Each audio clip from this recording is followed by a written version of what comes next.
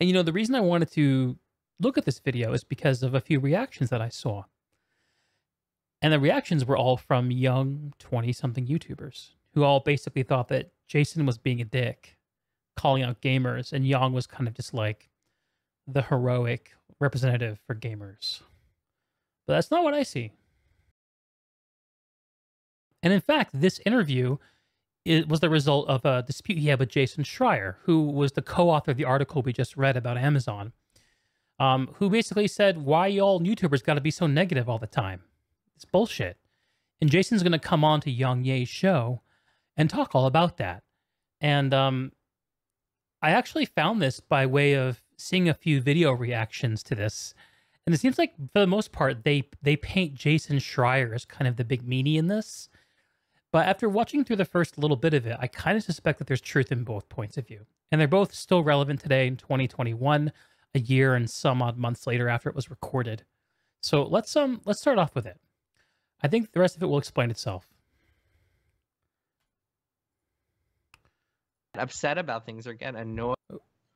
Hello, everyone. Welcome to a games industry discussion with Jason Schreier here, who was kind enough to join us. So first things first, welcome. Thank you so much for being here.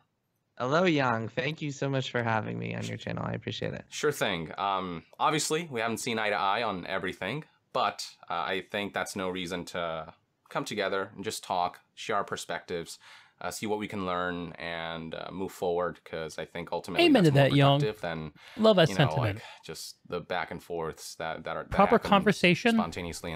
Proper conversation requires that both parties believe they can learn something from the other person.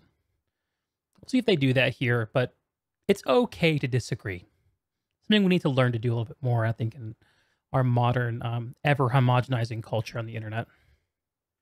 And sporadically. So I hope we can, have something productive here to share with the audience. And I'm really excited to hear your insight on some of the recent events. Yeah, I mean, I actually think that you and I agree on more things than even we have talked about. I think we have a few key differences that I'm hoping to chat about. But yeah, let's jump right in. Yeah, let's just jump right in. Obviously, the big topic right now, microtransactions and loot boxes. For me, it really became apparent how prevalent this all was after Battlefront 2.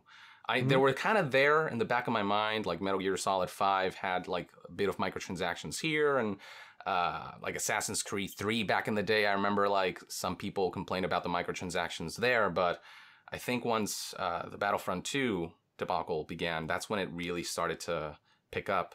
And so I guess something a lot of people are wondering is, what is your stance? Where do you think one draws the line? Because there was that one moment when you talked about Assassin's Creed Odyssey, and you expressed adamantly that this is, in your perspective, blown out of proportion, that this is fine, that this is not intrusive, versus others who are saying this is kind of bullshit. So where do you stand on that front? Yeah. So I think microtransactions are a very complicated topic, and I, just as a personal interest, am much more inclined to talk about how did we get here? Why are companies doing this? Why are we at this point where it feels like every single game has to have all these add-ons on top of the already pricey $60 entry point? That's in general what I prefer to talk about than just getting mad about the latest controversy. Sure.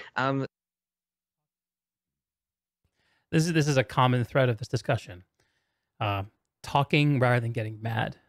I think maybe that Jason grew up in a household where getting mad wasn't really allowed, or yelling wasn't really allowed, because this seems to be a complaint he has throughout this discussion. But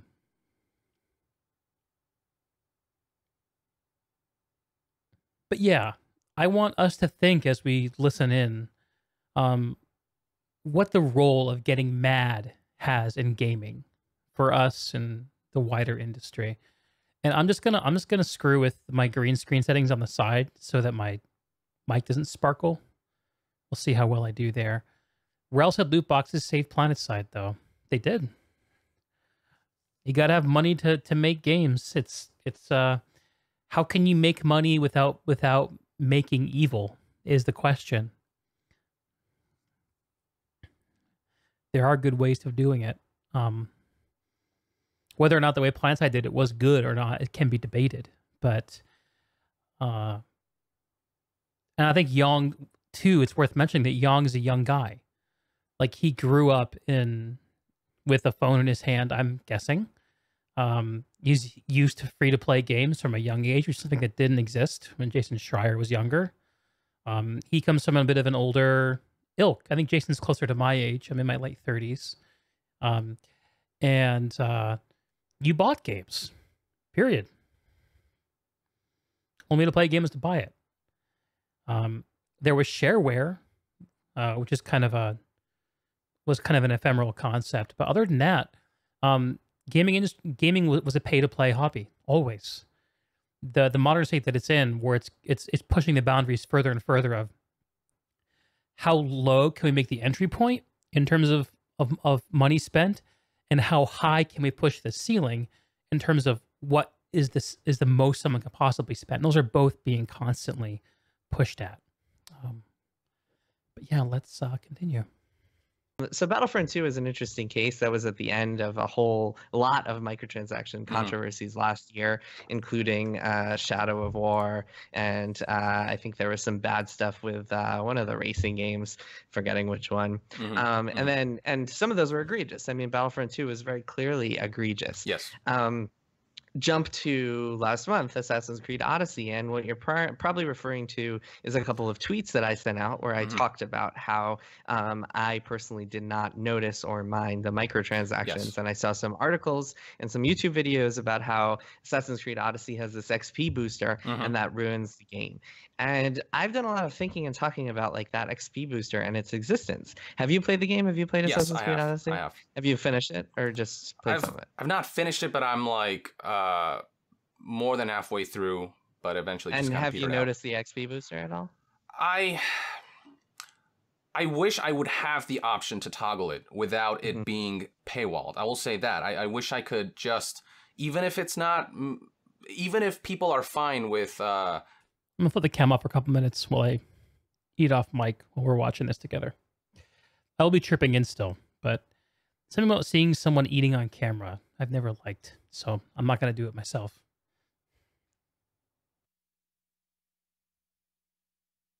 The non-XP boosted version of the game.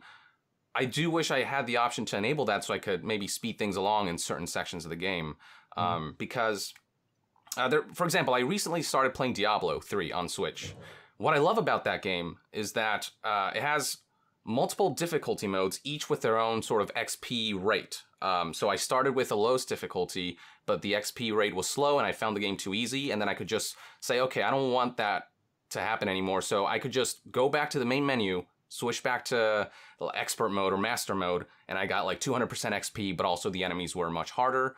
And so I love that. And so in Odyssey, that was kind of stripped away, I felt. Not killed the game, but I wish I had that option for sure. The actual, I think, player choice, you know? Yeah, so you felt like the level balance was off for you, and you wish you could have sped it up. You felt like you were running into difficulty spikes. Yeah, especially towards sort of the latter half of the game. There, some might argue, unless I think if you've been doing a lot of side quests, like you've just been clearing everything as you go along, you're probably not going to notice it. But there are people who kind of maybe want to clear the story first, and then maybe do some side quests. Reviewers. That's how reviewers play video games. They don't do all the content. They do the content that seems important to do. Something to think about whenever you watch anyone who's a games journalist talk about games. They probably haven't played it as much as you have or will. And play at their own pace. There are some people out there, some crowds that I think will certainly have felt that. So here's the problem. The problem with the XP booster is that the fact that it exists just creates that seed of doubt in our minds and makes us wonder, oh my God, was this difficulty scaling built so they could sell us this $10 package? And that, I think, is it's a more insidious problem than the fact that the game has microtransactions. The fact that it plants a seed of doubt in your mind, and the fact that it's such a different form of commodity than just exchanging money for something. It's not quite the same as buying an outfit, which also, I mean, not enough people are talking about how egregious it is that you have to spend like $750 for a unicorn skin. That's a whole nother thing. But is that earnable in game? Do you know? I don't know. I don't think so. But the fact that you can pay for this thing that just affects the game in this intangible way, I think that is what really bothers people. And I get that. But I think it's also really important to know and to be honest about your perspective on things. And when I played the game, I felt like, oh my God, like this feels like one of those controversies that is just being turned into headlines because it is there. So Jason's wanting to skip to, boing, here I am. I'll try to turn my camera on when I talk. Jason's wanting to skip to the meta narrative around gaming and dissatisfaction, gamer rage, which is what he wants to talk about. But before we bring it up to that level, what he's talking about with the XP booster, you create the problem and you sell the solution. This is like an age-old business principle. And it works up until it works to the extent that people are generally not aware that you're creating the problem yourself. So I didn't play Assassin's Creed Odyssey. It's not the kind of game I would ever play. Having experience boost is the kind of thing that, like in my boomer mentality, is the kind of thing you'd want to do from the console or download a mod to do. Like, the idea that you would have something that materially affects your gameplay in a single player game that you buy, and it's not like a new game feature or game system. It's like just changing a number. It's pretty fucking mask off. And I think game publishers like EA are starting to sell their games, get them reviewed, and then turn on these kinds of microtransactions after the fact as well. So they still reap the microtransactions cost while getting the positive press for not having them in the game in the original builds that reviewers got their hands on. Jason alluded to the reality that if you know it's there, it's going to bother you. I mean, different gamers will feel that way. If you're like a power gamer, which a lot, I think, is becoming much more of an accepted way to play video games as time goes on, it's going to bother you to turn down any optimization you could access. The idea that the point of the game is to be good at it and to master it, to conquer the game world, is one that I think is well and perhaps overserved when it comes to the way games are designed now. It have been for a little while. And so if you're that mentality, then turning down a power boost would feel difficult. And the idea that a power boost would be behind a paywall would feel potentially enraging. If you're someone who's there to play through the experience, and you get stuck doing boring gameplay that you could have sped through faster if you had the experience boost, I could see that also affecting people who are more of like the explorer mindset. And when I refer to these, I'm using Bartle types. So when I talk about conquering the world, that's called an achiever type, someone who wants to enact their will on the world. Someone who wants to interact with the world is called an explorer. I'm much more of an explorer myself. And you can take those same two verbs and apply them to people. Someone who wants to act on and conquer people is a killer in the Bartle typing. Someone who wants to interact with people is a socializer, Bartle typing. My score when I last looked at it was SEKA, socializer, heavily socializer, explorer, like upper middle, killer, lower middle, and achiever, bottom basement. So that's just the perspective I'm coming at it from. And I think journalists like these guys could do a better job of level setting these things when they talk about these things. But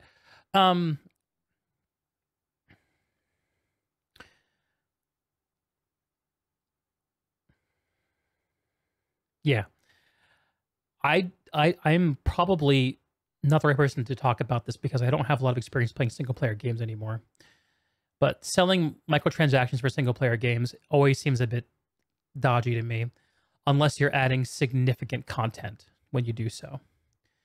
If all you're doing is adding in something like a cosmetic, it's like, that's what you used to call on-disc DLC back in the day.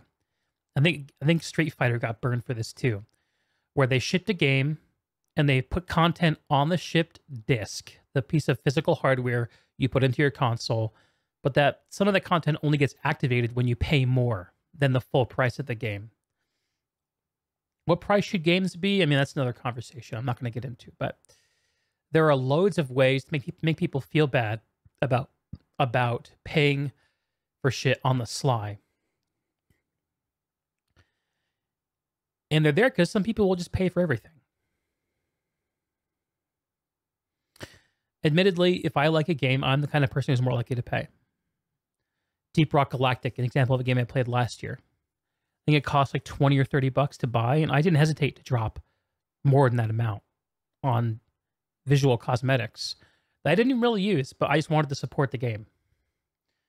But I'm really digressing at this point. Let's get back to Jason and Yong. There. And that I think is interesting. And part of me felt like at the time, I mean, first of all, a lot of this, one of the problems here is that people just take tweets and assume that this is like they look at my Twitter feed and look at one of my tweets and say, oh my God, this is like, this guy's chiseling his opinion in stone, as opposed to me just like writing a stray thought and putting it out there. And we'll get to that in a little bit because we're going to talk a little bit more about that in relation to Diablo Immortal. Sure. But with this, it felt to me like it was something that this massive, incredible game that I was playing, my thought was, oh my God, like I don't even notice this XP booster. But I can totally understand why people feel like its very presence is irritating them. And I think we're at this point where video game publishers are trying to find more and more ways to get that extra revenue stream out of their games. And I think that going down that route is always going to be room for problems. It's always going to raise questions about like the way that the game was designed. But that to me doesn't seem nearly as egregious as some of the other things we've seen. Battlefront 2 is a perfect example. And I think one of the problems with the way that we have these discussions is that it puts everything on the same level. It's almost like there's no level of prioritization. There's no level of like, oh my God, this is really egregious versus this is okay, whatever. It's not that big a deal. And I think that we as a quote unquote video game community, for lack of a better term, need to like, when we get this angry about everything, I think it creates this poisonous world where we are hurting a lot of people. And I think that gamer rage is a real problem, and I think a lot of that is caused as a result of not being able to prioritize and not being able to see the difference between something like Assassin's Creed Odyssey, where it's like, okay, this XP booster plants this idea in my mind, it's kind of annoying, I hate that it even exists, which I totally agree with that, versus Battlefront 2, where you have to pay more if you want to get good at the multiplayer, at least before they removed all the microtransactions. Point being, I think that it's really important to see the levels in this and to not just treat everything as if it is quote unquote cancerous, as if it is exploitative. And that's the things that I was saying on Twitter. One Cert Zoom says, talking about anger, I remember an old Jimquisition episode where he talked about how the rage of gamers going after a politician in Australia who wanted to ban R-rated games. I think actually caused a more proper dialogue. Got to fight irrationality with another form of irrationality if common sense can't be used. Yeah, that sounds like something Jim Sterling would say. I like Jim a lot. He's a very unique and worthwhile voice in the conversation. I think that, for what it's worth, actually, Jim has contributed to some of what Jason is complaining about. And Jason's bit off a bit of a monster here because he's not mad at Yong, he's mad at gamers. And no wonder people who react to this take this personally. You fight irrationality with another form of irrationality if common sense can't be used. I'm thinking about that idea. The idea that common sense can't be used is something that could bear further examination, that notion. Why would common sense be unusable? I think that a way to look at that idea would be to suggest that people feel common sense is unusable in situations where there's a power differential, where they're kind of the victim of, or they perceive themselves as the victim of someone else, of a powerful person's decisions. Like, for example, a game publisher who creates these cancerous, quote unquote, microtransactions. And unfortunately, the kind of dialogue that these publishers engage in is not written in letters. It's written in numbers. They look at what sells, and the things that people say do have an ability to affect that. And we saw that with Battlefront. I mean, as much as Jason is saying that Battlefront was a good target for anger, I mean, and Odyssey was not. Okay, there are too many ideas here. I need to unpack them a little bit more. I'm sorry, let me back up for a second. Fighting irrationality with irrationality is one of those things that, to me, temperamentally, it just seems like it raises the volume. And there can be utility in that. I think a great example of that is what we're seeing right now with GameStop, actually, with the Wall Street bets drama going on. There's not a lot of rational discourse happening about with the phenomenon with GameStop being pumped up, the Wall Street hedge funds that were shorting them, I think. And that's something that I despair of, because I'm a person who obviously loves to talk. And I despair when I feel like there's not room for actual conversation. I've tried to talk to some of my friends about what's going on with them, and their attitude is more or less, lol, I finally get to use my trolling skills. Like they're just happy to be part of the unhappy mob, which is something I can't relate to myself. And but I will admit that just raising the profile of a problem has usefulness. And the Jim Sterlings of the world do that. The YongYeas of the world do that. Fighting irrational fire with irrational fire can do that. People are thinking about the way hedge funds should act. People are thinking about what the power of retail investors should be in the market. People who are working at hedge funds, I'm sure, are thinking about they're updating the way that they value things, and are including things like Wall Street bets now in their polling of tastemakers of what actually is going to move the market. And I'm sure that they are putting their own people in there to help move that conversation in a way that benefits them too. I mean, that's just what you do. Or sorry, I shouldn't say that. It's what they do. I shouldn't say that it's I shouldn't suggest that it's virtuous to act disingenuously. I don't think it is. It's just a practical reality that we must all face. But yeah. And interestingly enough, once I resume, I think that your comment about fighting irrational with irrationality is kind of a little bit what we're seeing in this conversation. And that's where I thought I could come in and lay some commentary over the top, because both sides are going to make some good points that are worth listening to, I think.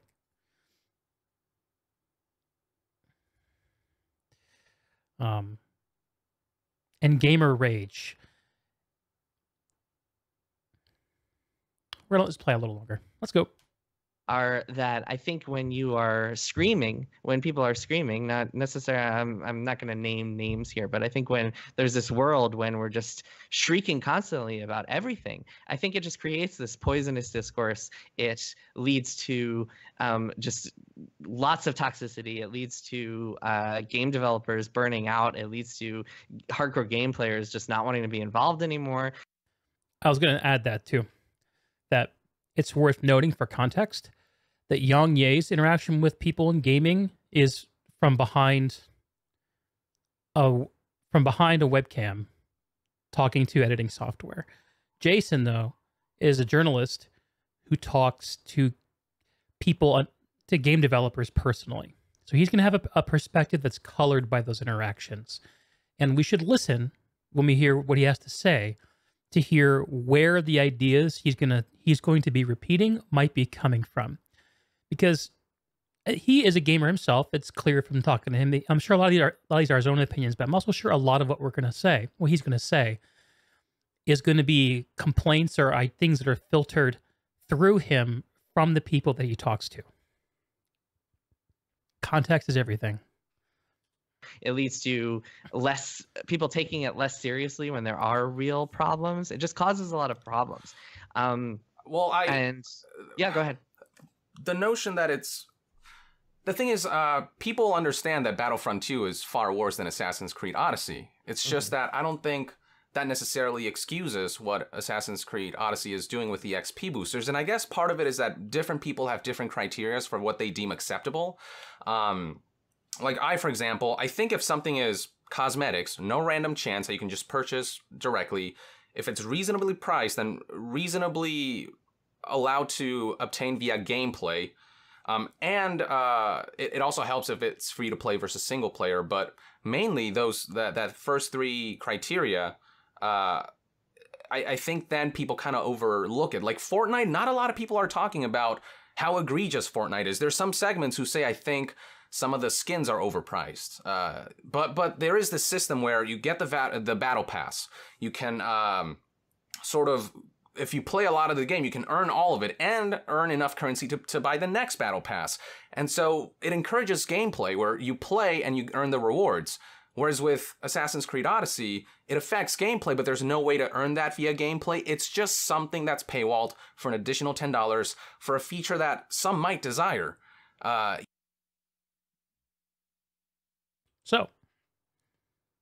So, what do you guys think the distinction between earning something by opening your wallet and earning something in game is?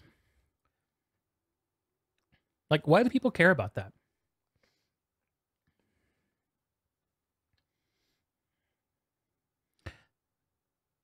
Sip.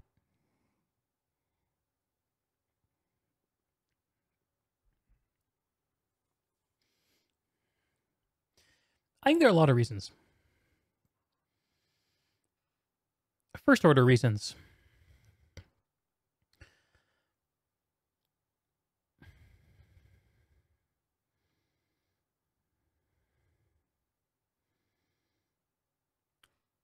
When the rewards, the experience in game, all come from playing the game, it makes the world that is contained by that game more convincing. Once you're Zoom, I think younger people care more because their time is worth less. They have less things to do with it. I think that's probably some truth there. I think common observation is right. Students, younger people, have lots of time and not much money. Older people, people with hopefully careers and families, have money but not much time. So it gives a way to level the experiences. And what YongYea is proposing, this kind of like golden path for microtransactions where you can get them by paying or by playing, is like a broadest possible solution type thing. You're not forced to pay, but you're not forced to play. And there are a lot of games that do this. Thinking specifically of like the MMOs that we mentioned earlier, about the modern ones who kind of designed for single player free to play, where it's possible to earn the shop rewards by playing the game, and or just by paying. In one game specifically that I play called Guild Wars 2, there are second and third order effects of that phenomenon that play out.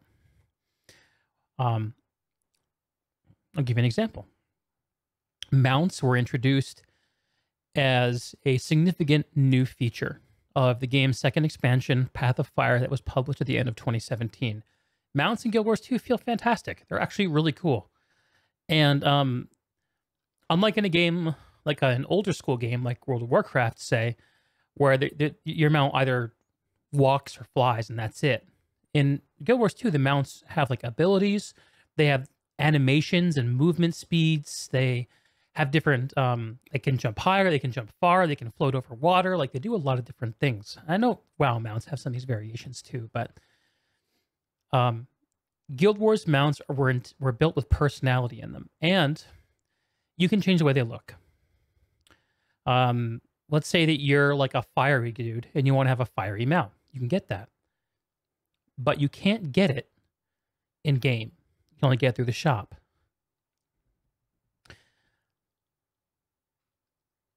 So because in Guild Wars 2, I'm sorry, that's not strictly correct. The impression that I get is that because you can earn shop currency by playing the game, ArenaNet, who develops Guild Wars 2, and NCSoft, who publishes it, feel that there's no need to put certain avenues of rewards into the game as earnable rewards. So what happens is the gameplay gets reduced to what earns shop currency the most efficiently. And so rather than having experiences where it's like, oh, I got this sword from this boss, I had to kill him 300 times to get it to drop, and you see that sword out in the wild, and you know this person like had this experience. You can connect what someone's showing with what someone did. You can tell the story. It's more of a role-playing experience. Or I have this prestigious mount from being one of the first 100 people to clear this raid. Or something like that. Or even just an insanely rare thing. What you have is a world in Guild Wars 2 where no matter how much new content gets released, no matter what gets added to the game, every single day, there are thousands of Guild Wars players that do nothing but run the same 45-minute event that was created in 2014 on a loop, because it's the most efficient way to gain gem shop currency. Because the need to have all gem shop items earned by earnable through playing the game without actually putting the rewards into the game mean that there's a standard set by how to earn that shop currency. So that's like an indirect effect of that choice. And I think that games like those are experiencing the long tail effects of those choices. So because there are so many types of customizations in Guild Wars, which is one of those Western style games that really only sells convenience and appearance through their shop. Because of that, all customization of your character visually feels meaningless to people like me. Because it's just people who are running Silver Wastes, which is the name of the content, on a loop every single day, or paying in with their wallets. And that to me is like, it's like being one of those tourists who goes around in an air-conditioned RV and never leaves it. You're here, but you're not really experiencing what this place is, what this world is. You're apart from it. And the game incentivizes that apartness.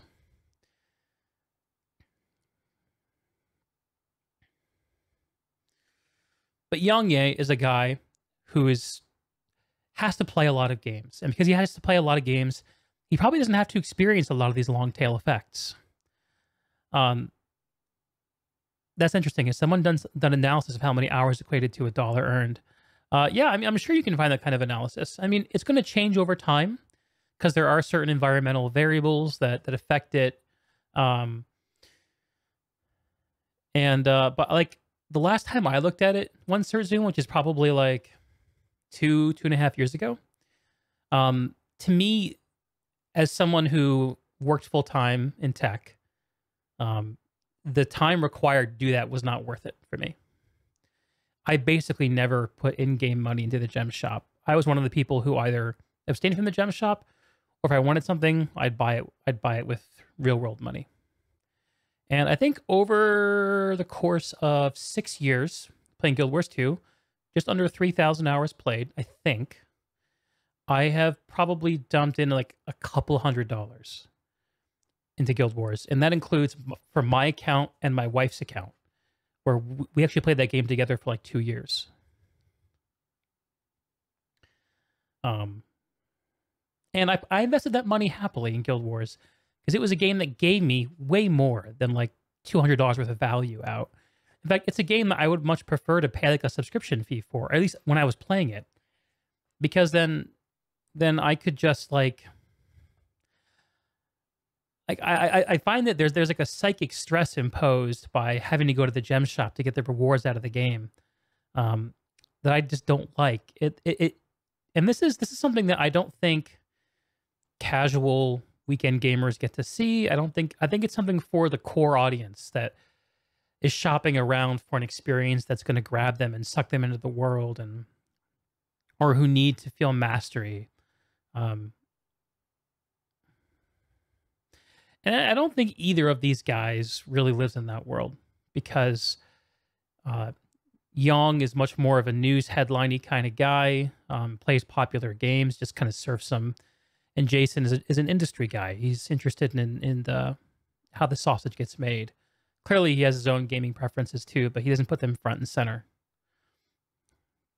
But let's go back to those guys. Even if you don't, per se, that doesn't mean that there aren't people who do desire that, who think that the game would be better off with that XP booster activated. And I don't think them expressing anger over that necessarily is unjustified, or is sort of... They're not saying it's as bad as Battlefront 2, but they're also not going to say, hey, this is acceptable either. So to just say it's an annoyance is downplaying that. When you say express anger, I mean, I think that's one of the real fundamental problems with the game industry right now, is anger and this rage that is just cultivated and instilled and is just so constantly ubiquitous in the video game industry. This rage, this anger, like, oh my God, this $60 game that happens to be one of the best Assassin's Creed. Another layer to this too, that's kind of cool, these guys are basically both game journalists. And they're both a huge part of setting the tone of gaming conversations. So they're kind of like the right people to be having this conversation in a way. And I think Jason is kind of indirectly holding Yong accountable for his part in the anger culture.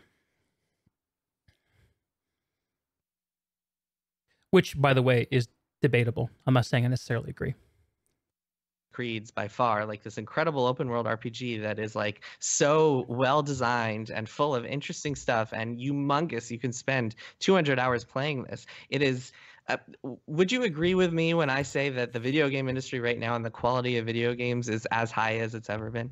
For certain games, yes. For others, in general, I'm just saying in general. I'm not saying I know there's some series that are in the shitter. I'm not arguing that point. But I'm saying in general, right now, if you go into Steam, the number of games you can play. I mean, everyone's always talking about their backlogs, their Steam backlogs, and right now, I mean, I just finished Red Dead Redemption 2, which is absurd. Yeah, of course. And now I'm moving on to Return of the Obra Dinn and Hitman 2 and all these other games that I want to play. We're at this point where video games are in an incredible place. Yeah, the fidelity is amazing. Their graphical fidelity, they're hitting all these artistic bars, yet at the same time there's so much rage. And to me, it's like looking at a game like Assassin's Creed Odyssey. It's $60. For $60 you are getting so much more and so much a better game than so many of the things. Like if you look back, I don't know how long you have been following the video game industry, but if you look back even 8 years ago, 10 years ago, at the types of games that were being released for the same exact price, it is like beyond belief how much better this is in every way, quantity and quality, right? And so we're at this point where it's hard for me to accept that there should be rage about these things. Like, okay, you want to get annoyed that this game is an XP booster, fine. You want to get annoyed that this game has this annoying microtransaction and it's just like should not be there. It ruins the integrity of the game. I am with you there 100%. But I think when you turn that into like, I am now going to spend 4 hours a day in the comments on YouTube and Reddit or social media screaming at developers and just getting upset about every new controversy week after week, I think that is where you hit a point where, I mean, for me, it's incomprehensible. Before Yong responds, once they're at Zoom, your observation matches more or less what I know about the guy and my own impression. And just so folks know what I'm talking about, you said Yong seems like the kind of guy you watch cathartically to have a conduit for your anger. I think what you said also speaks to is kind of at least a partial answer to the question that I wish these guys would ask each other, and maybe they will, which is, why do people get angry? Jason is saying that their anger is unjustified. Which kind of puts Young in the position of saying their anger is justified. But neither of them are really answering the question of why are people angry. And Jason's making some good points. The gaming is in a better state that's ever been. I think one of the answers has got to be social media. We have more ability to express opinions than we've ever had. And one of the things I like to repeat is that human beings have no idea like how to adapt to social media. We've only had it for a few years, but we've been around for a lot longer than that. I mean, we're talking about generational leaps in the way that people make their lives within the same generation. And these guys who probably have like what, 10, 15 years apart, I'm guessing, age-wise? Not sure exactly. Very clearly come from different worlds, like different gaming worlds, it feels like. And I just, generationally, I identify more with Jason, personally. But I'm also sympathetic with Yong. And I think what we're going to hear from Yong is a lot of representation of the younger gamer who experienced gaming through a lens of social media from an early age, where feelings and gaming are something that have always gone together. Whereas for Jason, it was kind of different. And there's also a broader topic that's at play here of just anger in general. There's a lot of anger online, period. The platforms that exist online tend to amplify the simpler ideas and the simpler feelings. And anger is one of the simplest feelings out there. And the idea that game publisher evil bad and want my money is a simple idea. Like, it's not the complete truth, but it is a simple one. And anger at that idea is something that's easy to get a lot of consensus behind because it's simple and people can point to it and say, yeah, I see that. I see that idea. Whereas like a more complex proposal, it's like to say, well, like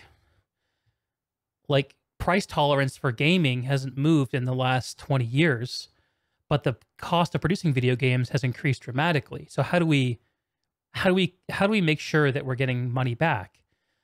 And the amount of money that games get back, like, it's interesting. Like, there are some games that make all the money, all the fucking money in the world, make way more money than they need. Fortnite, example. And there are some games that just barely get by. I wonder how much like CDPR made on The Witcher. I mean, I think it's pretty evident they did fine, but you take a game that has cultural, like a similar amount of cultural relevance, like, I don't know, let's think about it. Do you think The Witcher has the same amount of cultural relevance as like a Call of Duty? Maybe Call of Duty has more cultural relevance. I'm not sure. In like games journalism, The Witcher seems to have a bigger place because it does something a little more unique. But Medal of Duty. It all fucking runs together, those games in my head. Call of Duty prints a fucking enormous amount of money. I gotta drop fewer F-bombs. It's a note to myself from watching my last video. Drops a ton. I mean, they just make a ton of money for what they do. And as long as they don't cross certain boundaries, like the one that they're agitating about with Assassin's Creed, then no one really questions it. And it's an interesting world now because of the inventive ways people are creating to get value from gaming experiences from gamers. I don't know. I think that Yong's kind of stamp to say, here are my 3 criteria and this is good, is a little overly simplistic. But I'm not sure what Jason thinks the right balance is yet. And maybe he'll say so. I hope he can come down on a more defined complaint than gamer anger bad. Call of Duty has more of the casual, I'd say. Yeah. Yeah, for sure. Agreed. Okay. But And we're only 13 minutes into this thing. I gotta shut up. here's the thing. How do you change a circumstance like Battlefront 2 without an outrage? I mean, do you think that EA would have backpedaled on things like Battlefield 5, which has no loot boxes, or Anthem, which they say will have no loot boxes? FIFA still does, but, you know. Would you say that backpedaling would have happened without some sort of outcry? See, I think that is, yeah, I think there are times when it is justified to go out and be like, you know what, I'm going to start this consumer movement together. I think the Xbox DRM was a very good example of a way that a group of people who are really upset and want to stop something can get together and do that. But even then, it was like with Battlefront 2, the level of discourse that I saw, it's just like it goes beyond like, here, I am a passionate person and I am really against this, and it just goes into, I mean, I've looked at your YouTube comments, like it's the level of discourse that you have is different than the anger and rage and outrage and just toxicity that I'm seeing expressed by people. And I think that is a real problem. And I think people like you and me with a platform, I think one of our responsibilities, because we speak to these big audiences, is to say, hey, like maybe you don't need to be so angry. Maybe that anger is not really healthy for anybody. And for me personally, and we will probably get into this, but something that I find really concerning, I am someone who really deeply cares about video games. I really love video games, want them to be better. And I am also someone who talks to a lot of people who make video games. That's not corporations. That is not the corporate shill conversation. Right. Which Yeah. can also I'm not subscribing to that either. Well, but I want to get into that. But You guys are both taking this conversation very seriously. So, like, I mean, sorry, not very seriously, very personally, I think. You can tell by what they say, like, there's a lot of reflection of identity. There's a lot of I'm this, I'm that, I'm this, I'm that. Which is bound to create a more disagreeable discourse. It's interesting to watch. But I talk to a lot of people who make video games, right? And the most common thing I hear from people who make video games is this sense of like just resounding apathy and burnout, and just this sense that like people just want to leave the video game industry. And that's not entirely because of this outrage thing, but outrage is certainly a factor. I mean, there are other reasons, layoffs and crunch and underpay and all sorts of other issues that are all just part of that can all be single-handedly traced to these executives at big game publishers. But the outrage, I think, is very real and is a very real problem. And I think that's something that people like you and I need to be a little concerned about and think about when we are talking to people, is like, what is this coming from? Is it necessary? What sorts of effects is it having on people beyond these like short-term victories, quote unquote, like Battlefront 2 changing its ways? What sorts of net long-term effects is this outrage going to have? And that's something that really deeply concerns me. Right. Well, first of all, we are angry. I am angry because I had much more passion for games when I played them 10 years ago than I do.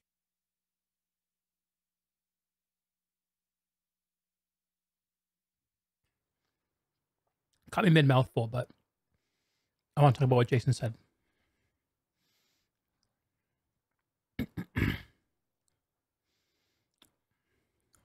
Short-term victories, quote unquote, like Battlefront 2 changing its ways. What sorts of net long-term effects is this outrage going to have? And that's something that really deeply concerns me. Right. Well, first of all, we are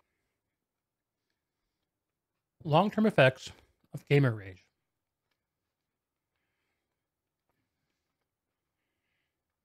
Just want to think about that for a second.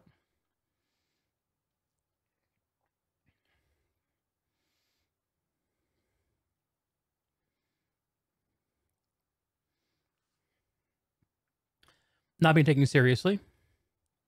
Like Boy Who Cried Wolf. I could see that.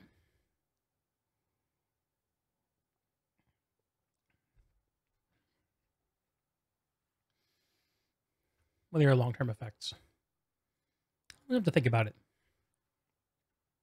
are angry. I am angry because I had much more passion for games when I played them 10 years ago than I do now. I remember when I used to look forward to the Assassin's Creeds, the Star Wars Battlefronts, and all these different franchises. And now every time I go into E3 and look forward to an EA conference, I'm thinking, what's the catch? Congratulations, YongYea. You've become a sophisticated consumer of video games.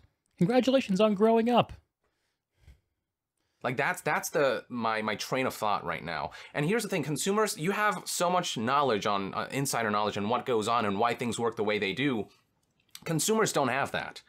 And and well, they could. I think one of the reasons that some people don't have it is because they don't want to learn. And no, they to be do. frank, but I think but game companies can communicate better. I think this. Oh, this is such a great conversation.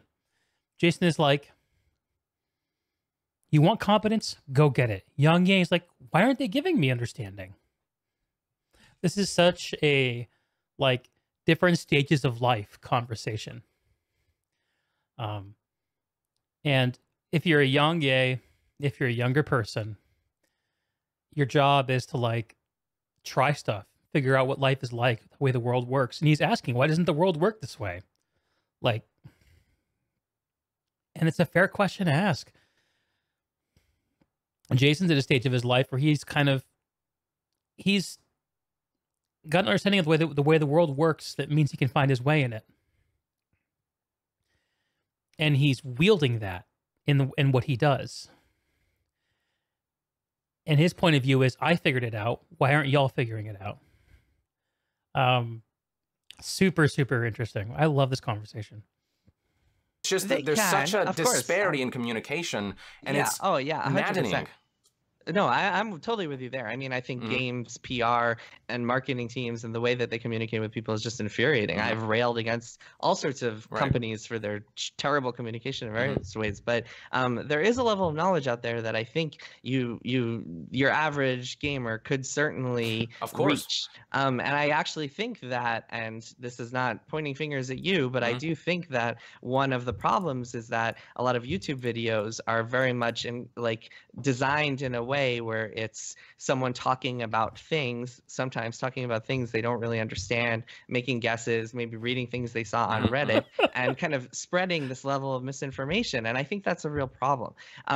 When you say that you're angry, I find that really interesting because didn't we just agree that video games are in this great place? I mean, I get you on like EA conferences are the most. I mean, I run our news team for Kotaku, so we have to cover all the news that comes out of them. And EA's conferences might be like the most terrible, boring. Yeah. Oh my God! I mean, I can't believe they turned Command and Conquer into a mobile game. Like that bummed me out. They feel like they're designed for investors, but I mean that is that is a capitalism problem. That is a publicly traded company problem where these executives at the top are making many millions of dollars in order to make this stuff. And I get you. But for me, I mean, I find it hard to get angry about these things because I'm looking at my Steam desktop right now. Like I'm on my desktop right now and I'm looking at all these shortcuts to games that I cannot wait to play. I'm looking at what Star Wars Battlefront 2 could have been and what it ultimately wasn't. That's what I'm looking at because I love Star Wars, but we're not going to get a proper Battlefront 2 because, well, EA fucked that up, didn't they? And similar, I've got my game franchises that are still on course. Games like Red Dead Redemption 2, phenomenal. God of War, my personal game of the year. All these different games, and they remind me, oh my God, this is why I love games. But then I see other franchises owned by these other companies take a certain course, even if it's inching or if it's just swerving all the way through. And I'm thinking what that could have been. And just the lack of listening to the community. And I understand that it's not as simple as that there are sort of financial elements that they have to meet, financial guidelines and all that, but there has to be a better balance. Yeah, notice that Jason is focused on what gamers create, what they give back, what they contribute to the overall discourse. And YongYea is focused on what games give him. Neither of them are wrong. But they care about different things in this argument. Games should be better. Gamers should be better. I agree with both. That's why this is so interesting. Don't you agree? Like, Yeah, yeah, I think actually Diablo Immortal. Let's segue to Diablo Immortal sure, because I yeah, think that's a perfect example yeah, of this. And yeah, you look at that and you look at the anger and rage, hmm, and I think a lot of that anger is misguided, and I think a lot of that anger only exists because of Blizzard's terrible hmm, marketing and PR yeah, strategy, and the yeah, fact that they decided to end the BlizzCon keynote on that game, which is hmm, inexplicable to yeah, me. same, Um, and so what I had heard and reported, hmm, as I know that you saw, is yes, that they were planning on announcing Diablo 4. Blizzard has disputed that. hmm, I know for a fact that they made this video where Alan Adam, the executive vice president or whatever his title hmm, is, talks about like, hey, we have this new Diablo, we have new Diablo games in the works. And they've hinted very strongly that they have Diablo 4 in the works. They do. I can tell you that hmm, for a fact. yeah, But the fact that they are so sticking to the script for PR and marketing, like we cannot talk about this game until it's right, ready to talk about. And the right, fact that they couldn't even say hmm, like, yeah, Diablo 4 is in development, that is just them baffling, just shooting themselves in both yeah, feet at once. hmm, But Yeah, it's orienting their communication towards the shareholders rather than towards the gamers, which is another conversation altogether. Publicly held, publicly traded game studios. Looking at you, CDPR. all that said, it's like to get so angry because Blizzard made a phone game that is clearly meant to hmm, make money in China, is that also seems like just I can't understand it, because not every game that Blizzard makes is going to be for me, and I've hmm, accepted that a long time ago. I don't play Heroes of the Storm. I have no interest in that game, sure, and I'm probably not going to care about Diablo Immortal because like yeah. it doesn't look great. Well, I think you're generalizing the crowd, because not everyone is in the page of I want a Diablo 4. It's, or rather, Good point.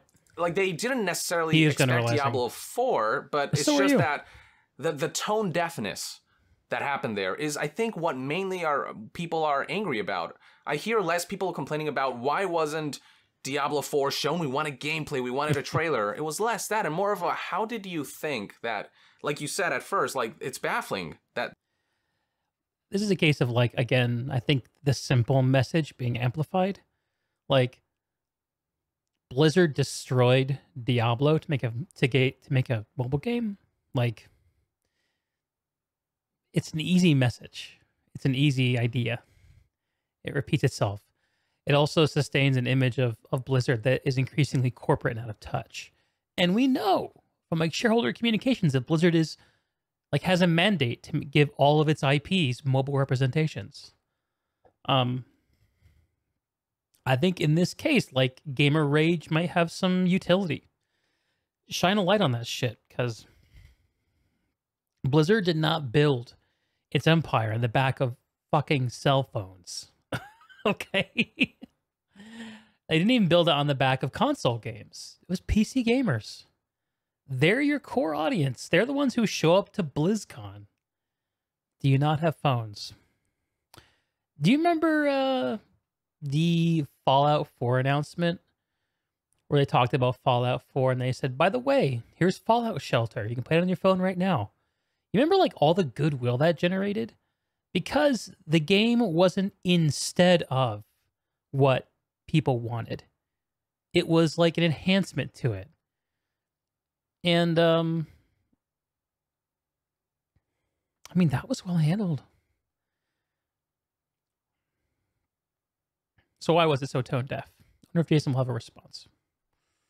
This kind of, this level of communication, and from what I hear, at least and that's sort of the information that I presented, I don't care that a mobile Diablo game exists. I just think the tone deafness of this BlizzCon, and with everything that's going on right now, it paints this perception, and perception is such an important thing, that are they losing their way, you know? And perhaps that's not, it's too premature to say something like that. Absolutely.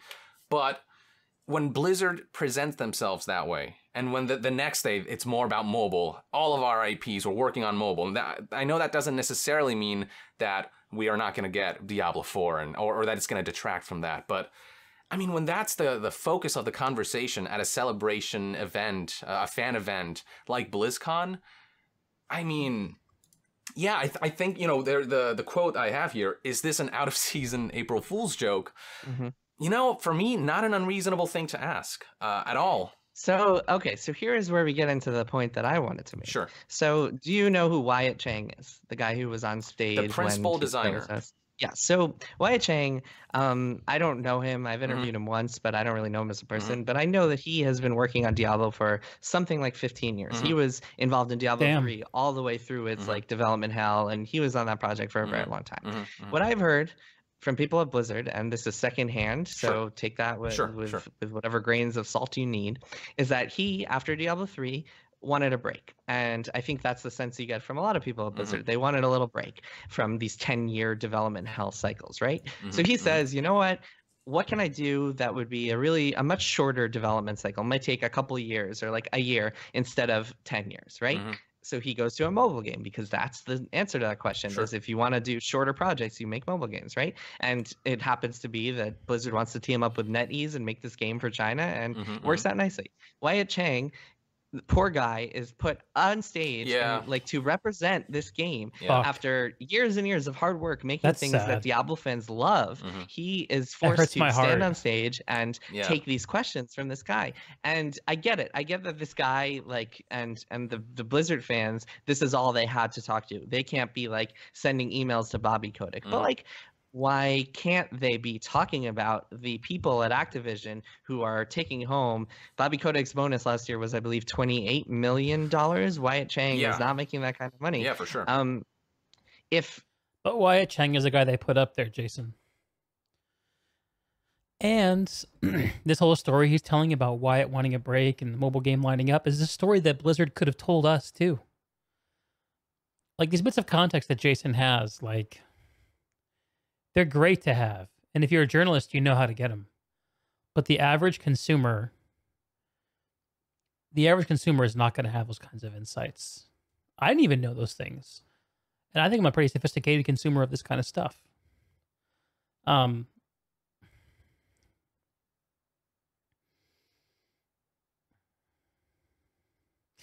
people cannot withhold judgment forever.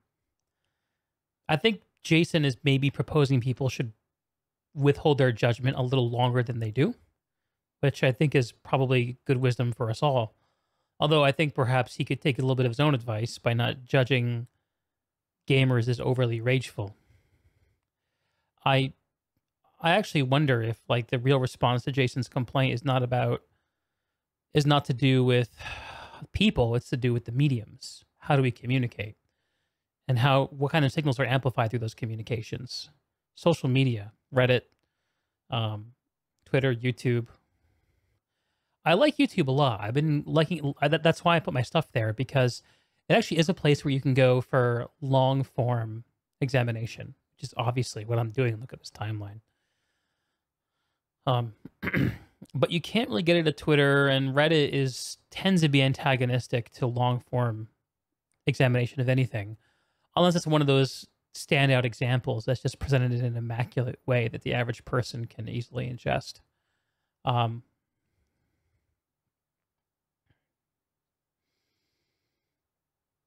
lot of things these guys are touching on. It just feels so misguided. It feels like, and by the way, that April Fool's joke, a lot of people have been like blasting me because I tweeted that April Fool's joke was petulant and whatever. Yeah, petulant. People act like, again, it's the Twitter problem. People look at that tweet and they're like, oh my God, look at Jason's thoughts etched in stone. He's defending Blizzard, without actually like reading or listening to anything I'm actually saying about Diablo Immortal. So that's too bad. But because, like, I don't think this was a big deal. It was a stupid joke. I thought it was dumb and immature, but I don't really care that much about this guy asking a question on stage. Well, you replied to one user. You basically told him, like if you think this is okay, you can, like, fuck off. And yeah, I mean, that's a problem with Twitter, is that sometimes you'll be, like, angry about something, and then 20 minutes later you'll be like, oh, whatever, I don't care anymore. He's denying responsibility for saying something. That's a little weak, Jason. But he is pointing out that it is a platform type issue, which actually reinforces what I just suggested. So I do appreciate that. But I don't think it's fair to hold gamers individually accountable for their rage, but not hold himself accountable for his own rage. Just a double standard that he should probably pay attention to.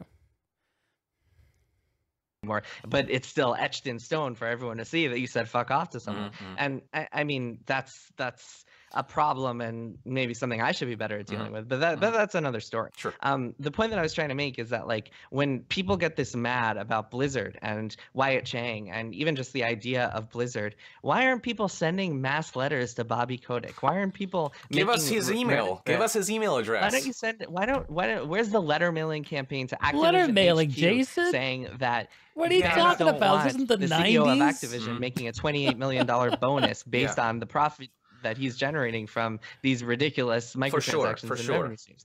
I think that oftentimes, like, that's what makes me angry. You want to talk about anger? It doesn't make me angry that Blizzard's making Diablo Immortal. It makes me angry that Bobby Kotick is making $28 million bonuses while his employees are like crunching their asses off to make games for him. Hell yeah! And that, I think, I mean, really, what a lot of people might not even realize is that they're angry at just like capitalistic structures in general. But yeah, I mean, that's what really is like I don't know. Maybe I just feel like the rage is misguided. Maybe I just feel like the rage is maybe I've gotten too old and I just don't understand. Be aware of your own rage. People can get so mad when there's so many great video games. I think it's a lot of things for me. No, I see what you mean from that perspective. But I think from the gamers, I think the reason they're so kind of sometimes direct and angry at you is because it feels like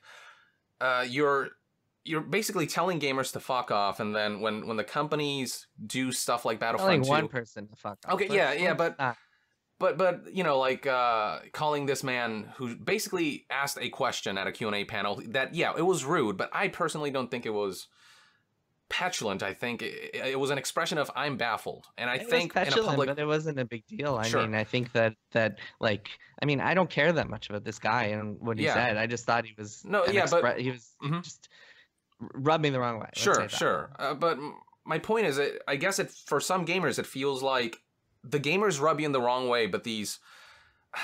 It's like when you talk about like the Battlefront 2 loot boxes, it almost feels like you just give him a tap on the wrist, say they could do better, and then but with the gamers, it's like, oh, you guys are acting like fools or immaturely. It's a good point, yeah. It feels, just from what's out there, it feels very skewed. Like it's I like think there's more anger towards the gamer than there is towards the corporations and the some of the game business models. What you got, Jason? Yeah, I mean, I think people who would see things that way just don't actually follow my work and maybe just saw a YongYea video. So I follow Jason's work, and I agree with Yong on this. That was about one of my tweets because... I mean, Jason does really hold gaming companies tremendously accountable.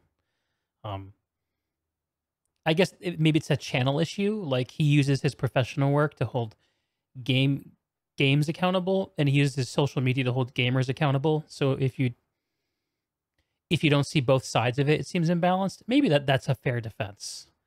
Think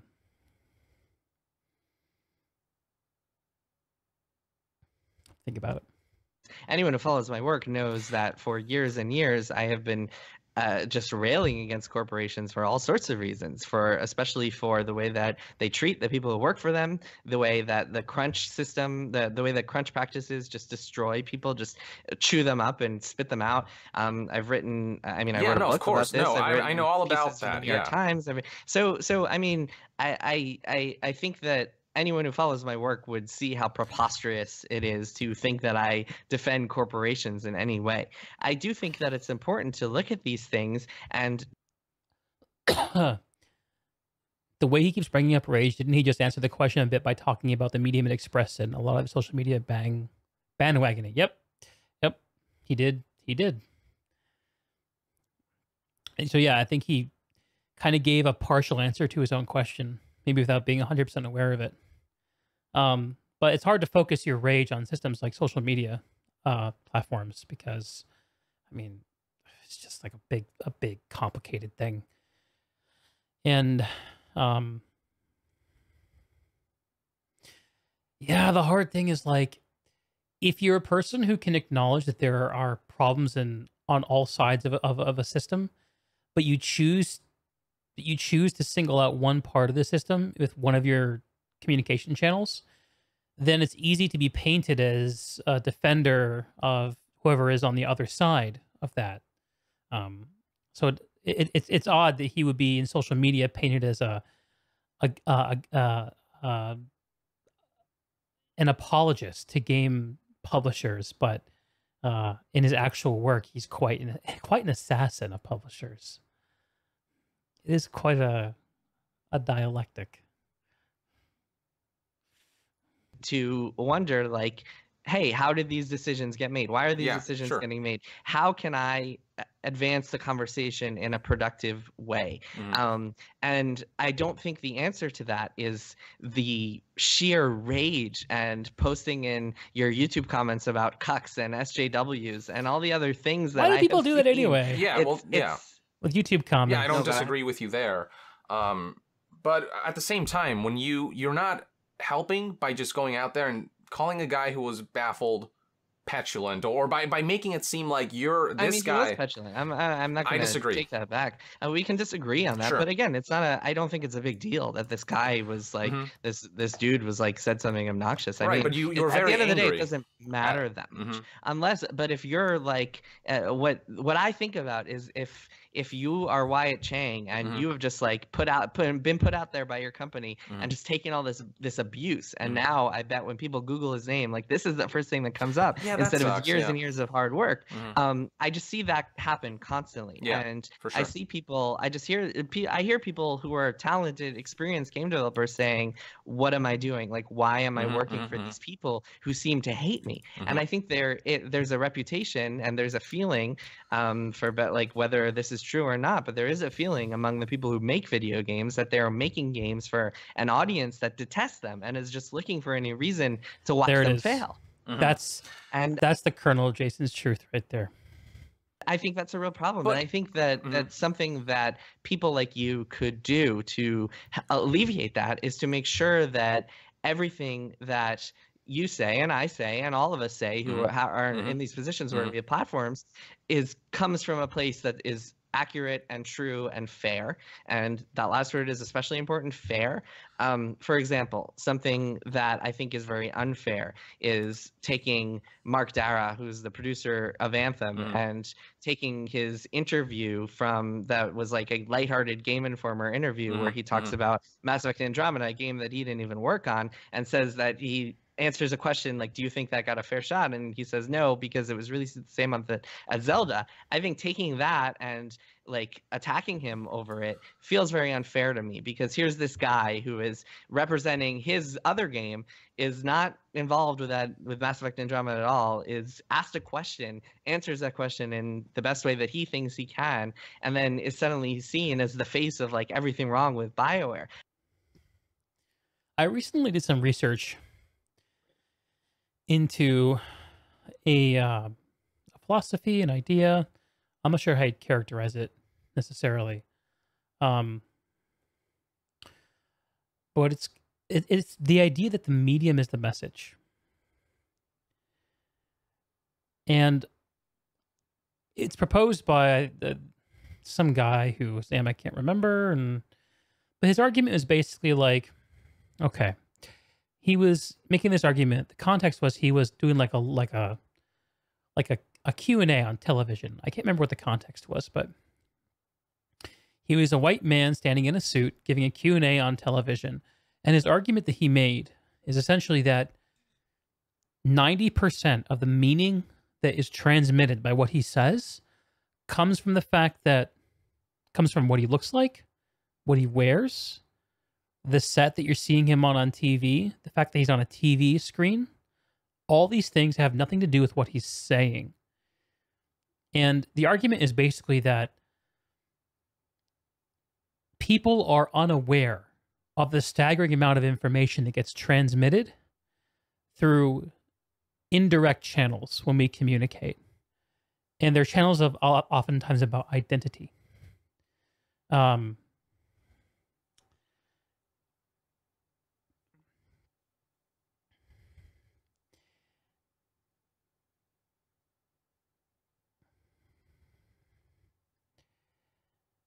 And it's a way of thinking about why someone who works at a game studio, putting up a reasonable, rational defense of a game that did gamers wrong, It was a sequel to a beloved IP that, by all accounts, just missed the mark on a bunch of different levels. What he's doing is he's aligning himself with something people don't like, and he's defending it. And he's also, by the way he phrased it, he's informally comparing it to Zelda. And what that does is it suggests that people who don't like it only don't like it because it's not as good as Zelda, which is like one of the greatest games of all time. And so he didn't say those things. He didn't say that Andromeda ranks up there with Zelda, Breath of the Wild. Didn't say that. He didn't say that he supported the game. He didn't say that he liked it. He has to have got a fair shake. But people simplify, and they take into effect the context cues. And I think that there's actually a lot of utility behind people doing that. The reason people do that. And it's got to do with just simple expediency. Words are this immensely deep thing. Here, as I sit spewing many, many words. So sensory implication is what's a driving force rather than actual information. Well, I think what it does is it recognizes the corporeal nature of our being, which is to say that yes, I think that there's this temptation to view information in this dispassionate way and communication in like this purist fashion, like zeros and ones. But the fact is, we experience information through our mortal coil, through our eyes and ears and our bodies, and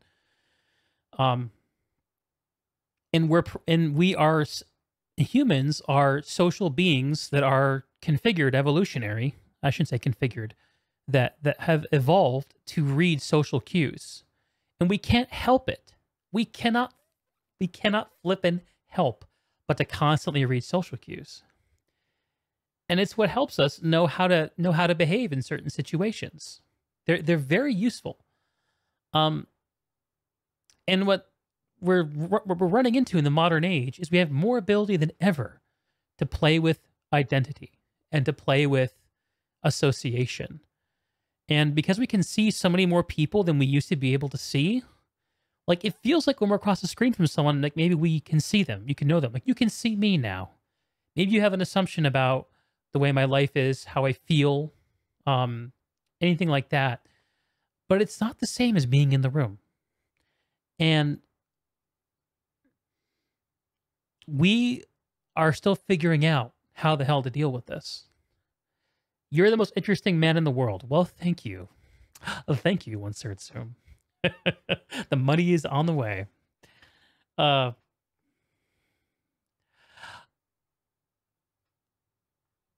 Anyway, the medium is the message is not like an answer to a problem. It's just like a reminder that I keep back here.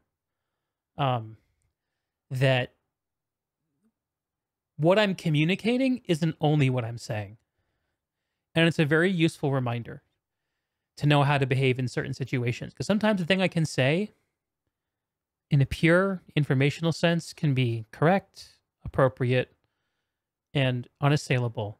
But the way that the context, the contextual parameters around that communication can make it offensive or can make it mean something completely different.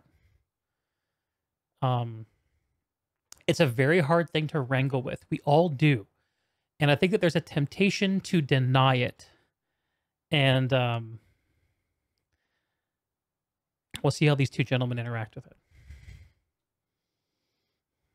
I think that is the type of thing that I think winds up turning a lot of game developers off, making a lot of people feel like, oh my God, there's just so much anger and hatred in this industry. Yeah.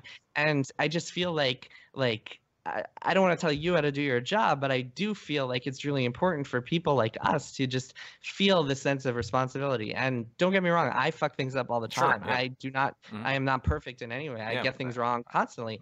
But I think that just trying to hold yourself to certain standards when it comes to that and just not be part of the problem when it comes to this outrage, I think is important. Yeah, for sure. But consequently, I think when game journalists just sort of generalize gamers as these, you know, like, oh, these angry animals or whatever.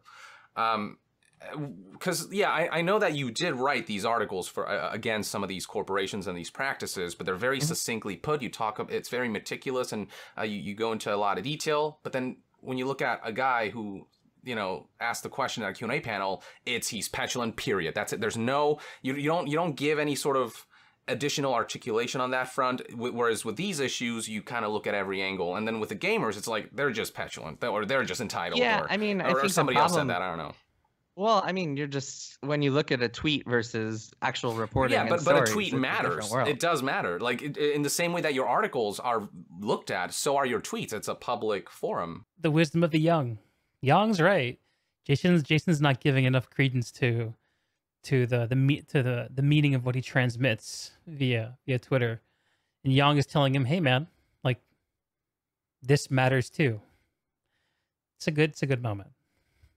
You know, and what I tweet has, I mean, don't get me wrong. No. Well. Don't get me wrong. Twitter is the worst thing ever invented. I mean, I see what you're saying, and yeah, I mean, that's something that I have to reckon with, is realizing that when I tweet a stray thought on the subway, I actually wrote that tweet like while I was just looking at videos on the subway and just watching it. I was like, oh my god, this is stupid. I have to realize that is given the same weight as what I published on Kotaku to a certain level subset of my audience, and I totally understand that. But I do think that even though there's like suddenly this perspective, and I think it's a lot of it comes from your audience, that I am this corporate chill who's defending Blizzard and defending what was the other one, Ubisoft for Assassin's Creed Odyssey, and then the Bethesda thing, the Bethesda Engines thing. I think that perspective is just so out of whack, especially the Bethesda thing. I don't disagree. Considering they haven't talked to me in 5 years. But I think I've been thinking about like why that is and how that came about. And I think a lot of it is people just seeing my tweets or seeing a single article without being familiar with my body of work. And I totally understand that. I don't expect everyone to just be like researching every single thing that I've written. Right. I think that maybe what some people aren't understanding, and maybe what a point that I wanted to bring up to you is that I don't really see like everything I do is to serve my audience, whether it is people who are hardcore video gamers who check Kotaku every single day, check my Twitter feed every single day, whatever it is, or people who are casual gamers, or people who don't care about games and just like reading Kotaku for whatever reason. My job is to serve every single one of those people.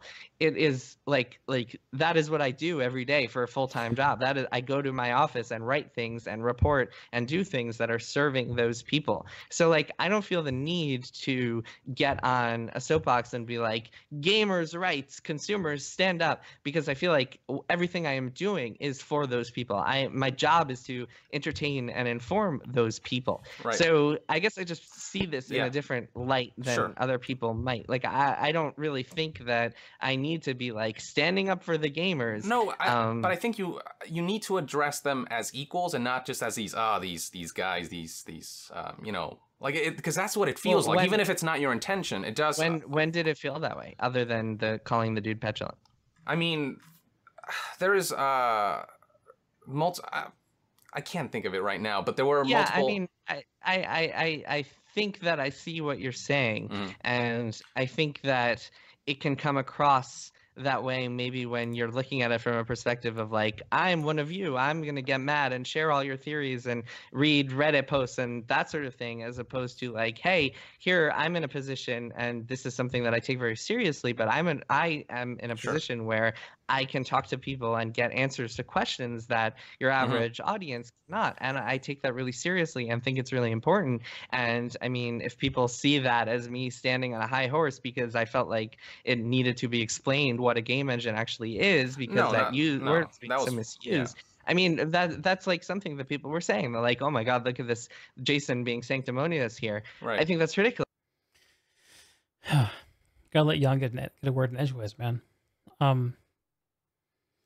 Jason here, I think, might be presuming earned trust on the part of some of his audience. The idea that I should be able to speak freely because my actions speak for themselves is a form of moral self-licensing. It's like the idea that, like, it's okay if I throw my fast food garbage bag out on the highway because I'm a good person and I donate to church and I volunteer at the homeless shelter. It's excusing immoral acts by having a moral identity.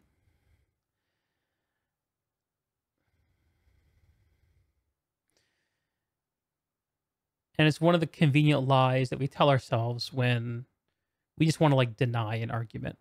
Like just stop. Like I'm a good person. I do good things. I'm with gamers. Like I'm a gamer. I fight for what's right in gaming.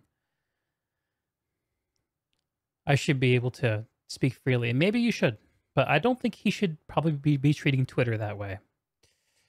And I think that he's probably, and hopefully he has in the year since this interview, but it seems to me that Jason is not giving Twitter the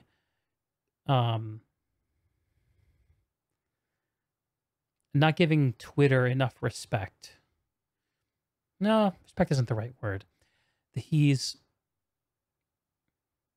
treating it kind of like a bar with his friends, where you just kind of cheese off. But that's not the way everyone's treating it. And I think he's not making himself seem to like aware of that enough. He's not respecting that reality. Once it's Zoom, but I confessed my sins last week in church, officer. You can't arrest me for fondling that code. Exactly. Moral self-licensing. It's a trap anyone can fall into.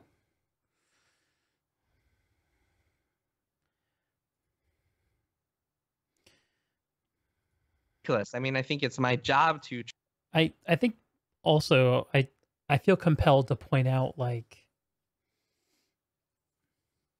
a lot of what I'm hearing in this conversation is what I think maybe could be classified as like, well, no, I'm not should keep that idea in the back of my head. If it gets confirmed, I'll bring it back later.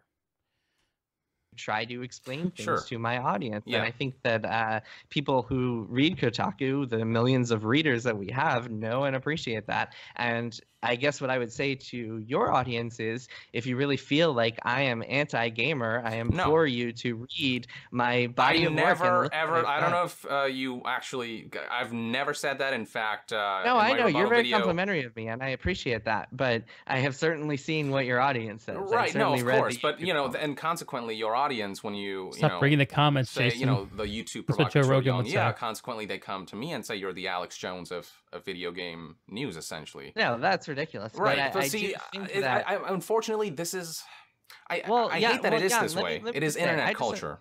Yeah, but I want to say, I mean, I did not call you a provocateur like willy-nilly. Like, I chose that word deliberately. And I think that what you do, and I have a lot of respect for the strives you've made as a YouTube video. I've been watching your videos for a long time. I have a lot of respect for you. I think you work very hard. I think you do some really good stuff. But I also think that when you make videos that do provoke people, and I think a lot of your videos are designed that way, or at least they're packaged that way, because I think you speak very calmly and rationally, and oftentimes you try to present things in a really rational way. But when you make videos that have certain inflammatory titles, and then when they say certain inflammatory things, or even just ask questions that might come from a place of bad information, I think that winds up provoking people and stoking the flames of outrage in a way that I think can be very dangerous. And I'm not telling you this because I think you should quit and go live on a farm in Utah. I think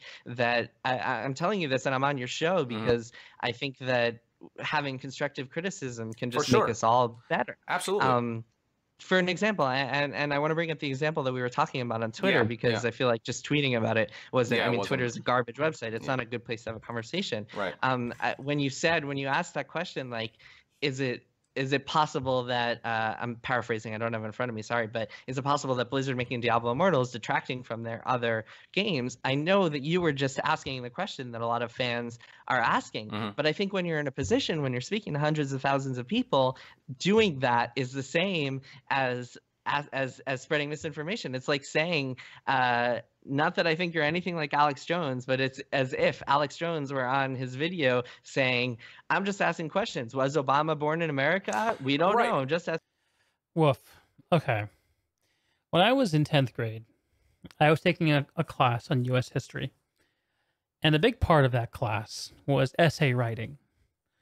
It's actually where I learned to write a persuasive essay and how to make persuasive arguments. It was a fantastic class taught by a brilliant teacher, and I really respect. And I had a couple big problems in that class. So one of them was my horrific handwriting.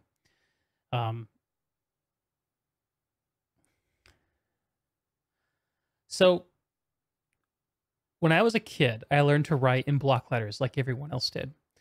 I was in 3rd grade. I spent 1 year at a school that mandated that I write in cursive. So I learned how to do that. But then after I came back out of that school, I started writing in block letters again. And from that moment on, my handwriting was atrocious. I couldn't write in cursive well. I couldn't write in block letters well. It was just awful. And something that this teacher said, this brilliant teacher said in one of my essays, is, I know this is like the pot calling the kettle black, but you really must improve your handwriting. And it was a piece of criticism that was offered with such levity and such self-reflection. I still remember it to this day, and it actually really, I took it seriously. And I wish that Jason would show a little bit more self-reflection of the things he's accusing Yong of in that similar way. He's talking about how Yong is used, intentionally or not, his platform to stoke anger, but denies his own role in stoking anger through his own channels, because, as he justified, Twitter is a garbage website. Hey, Repair. Thanks for the resub, man. Pot calling the kettle black a little bit. Asking questions. But like, there's a repeated pattern of certain things happening. I mean, companies who get a taste of the lucrative nature of mobile, you know, will either shift towards more mobile games or even model their AAA games after mobile. I'm not pulling things out of thin air. I'm not saying 9/11 was a conspiracy. Trust me, I hear you, and you're totally right. And I think that, like, based on my reporting and just a little bit of a teaser, I have been reporting a lot on Diablo Immortal and what's going on with Diablo, and you should expect an article in the near future about all that stuff. But based on my reporting, trust me, we have reasons that, like, there are questions to ask about Blizzard. That is for sure. Like, Activision's influence on Blizzard, the fact that their CEO just left, their well-respected, beloved CEO. There are a lot of questions to be asked. Don't get me wrong, but I think you have to ask them from a position of education and not just stoking like what people are believing on Reddit, and not just like conveying the common misconceptions. And I think that one of them is like, oh, well, they said they have all their best people working on mobile games. That's not entirely true. I mean, first of all, I think that when Alan Adams said that, he was saying it as a kind of one of those expressions where it's like, oh yeah, we have some of our best people doing it, not literally like we have our best developers of the company doing this, because that's not, I mean, that would be ridiculous for him to say. It's insulting the rest of his people. It was more of a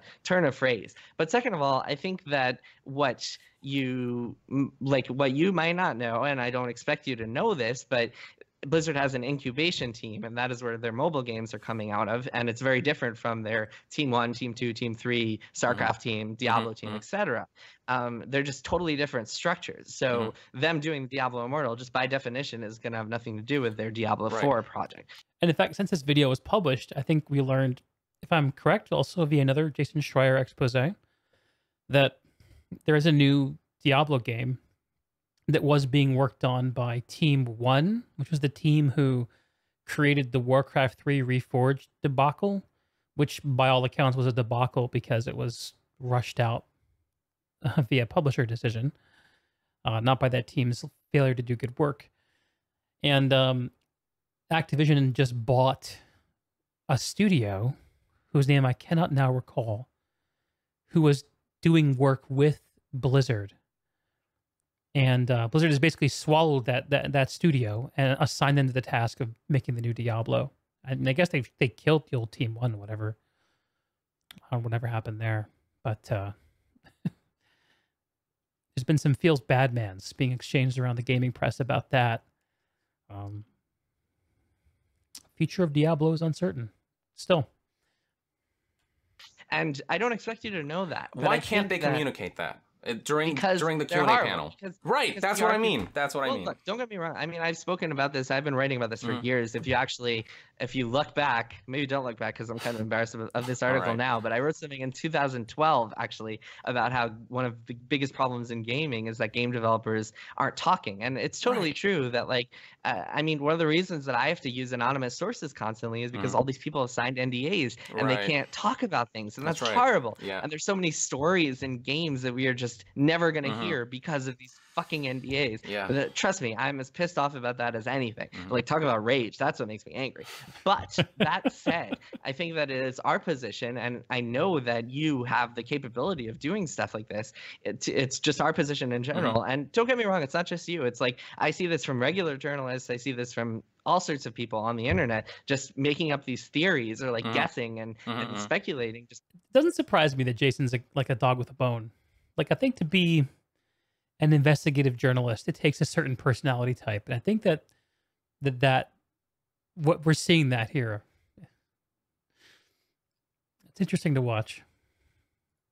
Just based on nonsense, but it's our responsibility to just be like trying to find ways to actually answer those questions, or at the very least asking questions that are from a more informative perspective, and asking these questions in a way that doesn't stoke outrage if we don't really know what the answers are.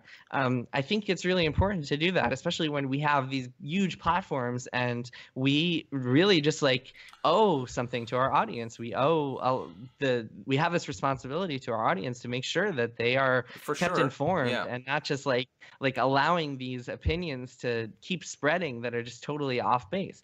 The Blizzard thing is just one example. Trust me, I've seen this from so many different people. It just rubs me the wrong way when people are just looking for controversy after controversy and just looking for things to get mad about it, and just I'm looking for respite from all this crap is what I'm looking for. Yeah, I mean, I'm with you there.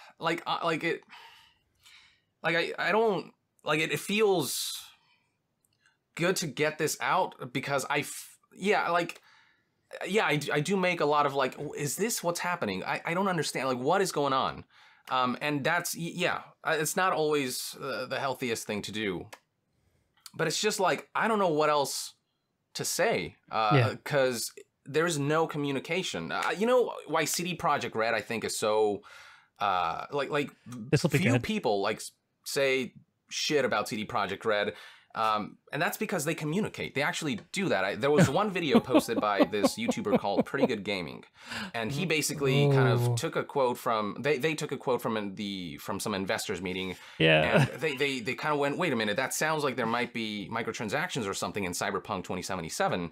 And so that stoked, as you said, and this is not a diss, by the way. I'm just trying to, Yeah, I remember this. Yeah, right. And then they said.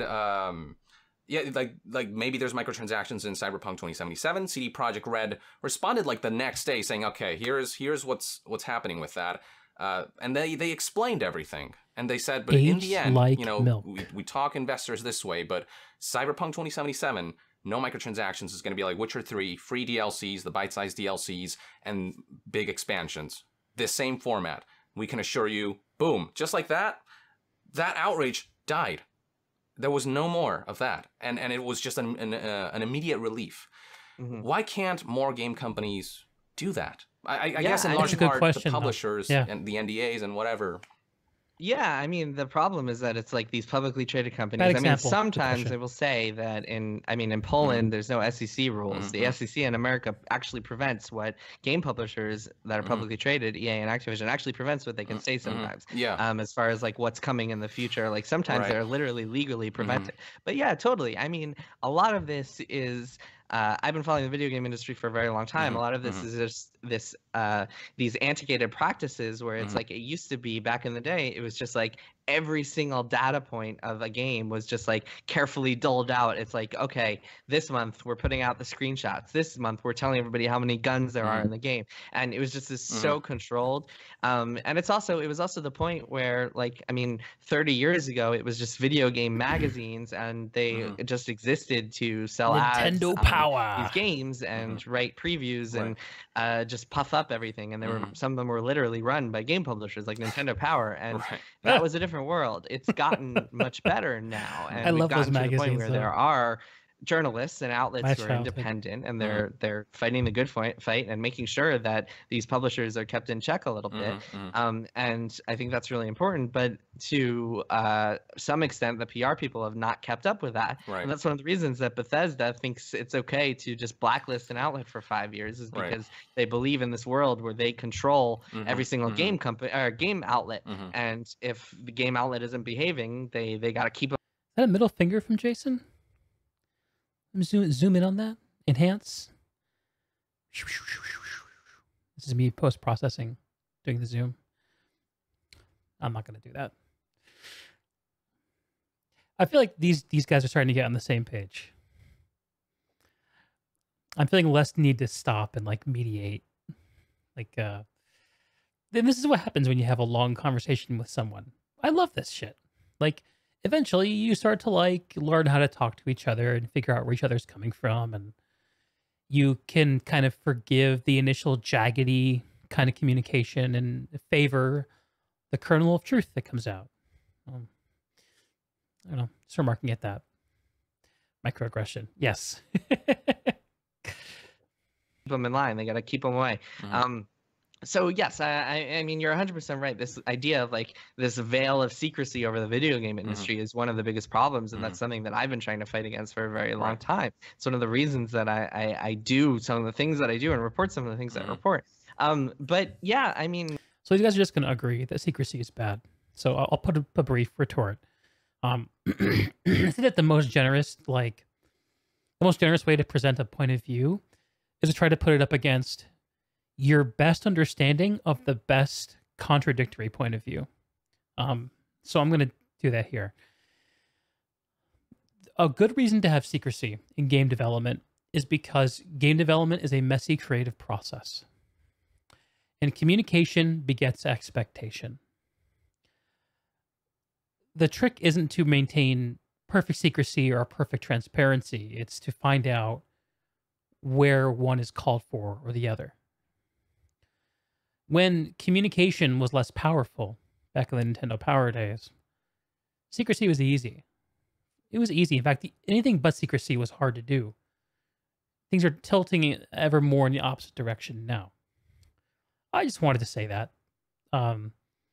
There is something to be said for having certain creative decisions and debates occur with small, controlled groups of people rather than the gaming public.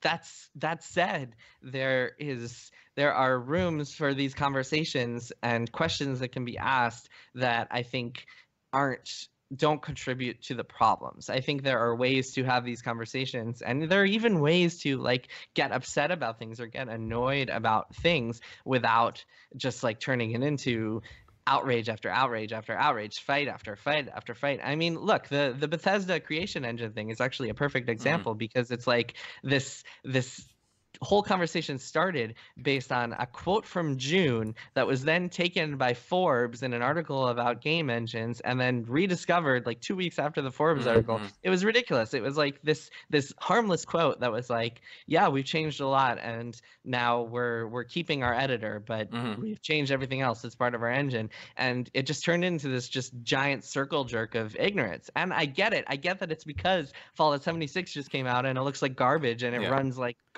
jank. And it raises questions about Bethesda's technology. And I think those are legitimate questions. But so we have some new context about the Bethesda Fallout 76 thing. We now know that Bethesda is potentially being bought by Microsoft. I think we'll see a legal decision made on that in the coming weeks, I think. And I saw it suggested somewhere, and it sounded pretty reasonable to me that Fallout 76 was the way it was because it was actually a bit of a cash grab because Bethesda was becoming cash poor. Um, and which is why they were looking to partner with a big publisher like Microsoft to just get some of that sweet cash to build their stuff. So hopefully, if this does come through, it'll mean an end to Fallout 76 style games from Bethesda, and we can get back to making Skyrim and Morrowind and Oblivion. And I guess all I cite is the Elder Scrolls because I'm not a big fan of Fallout in general. But yeah, bit of context, yeah. To turn that into headlines, and this is not just you by any means, but to turn that into headlines that say Bethesda not changing its headline for engine for Starfield and Elder Scrolls 6 is just such nonsense. Like, that is not a conversation that is worth having. The conversation that is worth having is like, why is this game so buggy? How did this happen? Should this be called early access? Should this be a $60 game right now? Should this be something that we spend our money on? We should play it and then talk about it and expose this. And I think it's super important for people like you to keep talking about it and exposing it and being like, look at these bugs. Look at this bug that literally deletes the beta off of your machine. That is absurd. Yeah, how that's could this hilarious. ever be how could this be shipped? How could this be shipped to people's computers? That is ridiculous, right? It's important to have those conversations, but when you start talking about like Starfield and the Elder Scrolls 6 and how Bethesda is deciding for this game that won't come out till 2024, they're deciding now that they're not going to change their tech. Like, that's, if you think about that for even 30 seconds, it's preposterous. Like, Elder Scrolls 6, it very well might have the same problems that other Bethesda games have, and I think there are many conversations to be had about like why those games have so many problems and what the root causes of those are. But to even talk about like what tech they have for Elder Scrolls 6 now is like preposterous. Like, they haven't even decided. But Elder Scrolls 6 still feels so far away. It's funny. I was actually going through my my mod list for my Skyrim playthrough just earlier today. Yeah. Sometimes, yeah. So the Microsoft thing seems like a bit of a cry for help. We have Starfield. We have Elder Scrolls. How are we ever going to get these things made? Help us. Microsoft is like, we got you. We got you. That's the story that I would like to be true. We'll just have to see.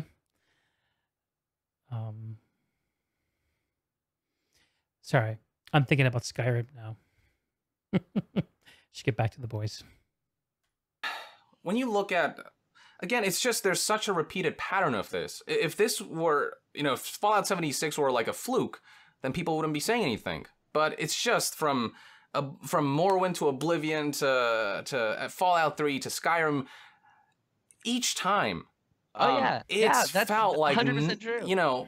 So when that pattern keeps repeating itself, and then Todd Howard says something like that, it's hard for people who've been like anticipating, okay, when are we gonna finally move forward? He's talking about the self-deprecating joke Todd made about there being bugs in their games.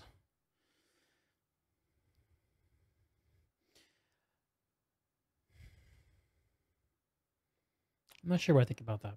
With the technology, it's hard for them to wonder, or not to wonder, are we going to just be stuck in this perpetual state of we're just going to keep getting buggy releases that are unacceptable at launch? The way Fallout 76 launched, unacceptable if you ask me. That's a good question, and I think it should be asked when Starfield comes out in 2020 or whatever it is. I mean, I think to have that conversation now is premature and ridiculous because we don't even know what that game is. Like, we don't know anything about it except for a title screen. I think it's more important to be looking at Fallout 76 and be like, I have lots of questions about that game. First of all, how did it ship the way it did? How does why is this not an early access game? Why is this not a beta? Why is this not like being I mean, I don't know. I haven't played it, so I Sure. shouldn't talk too much about it. But Sure. just based on what I've Yeah, seen, yeah. and then the other question that people should be asking is like, why is I haven't seen a lot of people talking about the fact that at the Video Game Awards in 2017, Bethesda's marketing team put out this video that was like, "Save single player. Mhm. Look at us. We're making all these single player games." Mhm. And then at E3 this year, they announced Fallout 76 online game. They announced Doom having, no, not Doom. It was Wolfenstein multiplayer, Wolfenstein multiplayer, a Prey multiplayer mode. It was like all this multiplayer stuff, and I haven't seen enough people calling out that hypocrisy. Wolfenstein, Jason? Wolfenstein? Sorry, what? Yeah. Well, hopefully this is all explained by what we talked about a minute ago. Bethesda just needing more money, more resources, and maybe they were grabbing at multiplayer as a way to fuel microtransactions, as a way to get more money in. I don't know. Or many of the other hypocritical things that Bethesda does. I think it's really important to keep talking Wolfenstein. about that and raising those things, not necessarily to get angry about them, because again, I don't think outrage is really justified a lot of the time. but there is a room to express concern about the future, I think. Sure, but to take a quote like that and extrapolate it to mean like Bethesda's not changing their ways, they're going to stick to their same old jankiness for these future games. We'll I mean, see. that to me is ridiculous. Like, Yeah. I wonder if Jason is mistaking a competence problem for an intent problem. What's the saying is, do not attribute to malice what can be attributed to ignorance. I wonder if like the YongYeas of the world, and I'm not sure if YongYea was actually part of this complaining meta or not. I don't know. But I wonder if those folks just don't have the nuance, the competence to express what Jason is saying. The ability to raise interest without igniting flames. Because it's not simple to do that. It's not simple to say, I know there's a problem, and I know I know that it doesn't mean that, you know, whoever's accountable for the problem is evil. Like, I'm looking at Young, he's just like, I got nothing. And the sense that I read from that is like, Jason looks at him like a peer in this, when perhaps he should be looking at him as someone who's still learning. When it comes to that kind of nuance. But, I mean, you're sitting across from each other in a video conference. It's respectful to treat each other as equals. I'm not trying to say Young's not good at what he does. He is, like, his success is undeniable. But I think that Jason holding Young to the same level of journalistic nuance that he holds himself to, although, let's be honest, selectively. Apparently with Twitter, he just doesn't feel the need to be accountable at all. At least not when he recorded this. And, you know, the reason I wanted to look at this video is because of a few reactions that I saw. And the reactions were all from young 20-something YouTubers who all basically thought that Jason was being a dick, calling out gamers, and Young was kind of just like the heroic representative for gamers. But that's not what I see. I see a lot of things. Fuck Twitter. Yeah, Jason Schreier.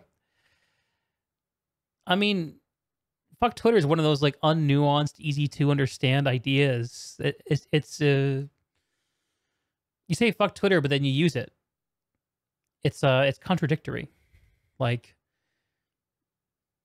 in a way, it's some of the same stuff he's complaining about with gamers, and that's where it's a little blind spot, at least at the time of this video.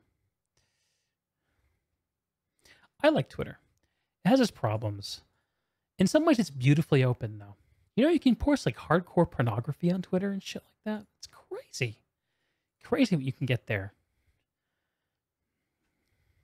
Like, that's not even a story. That's like, that's not even, it's like half-assed hypothesis about what might happen in 6 years from now. And yeah, I understand, but like what YouTubers do in a lot of respects is express how they feel about certain things, you know?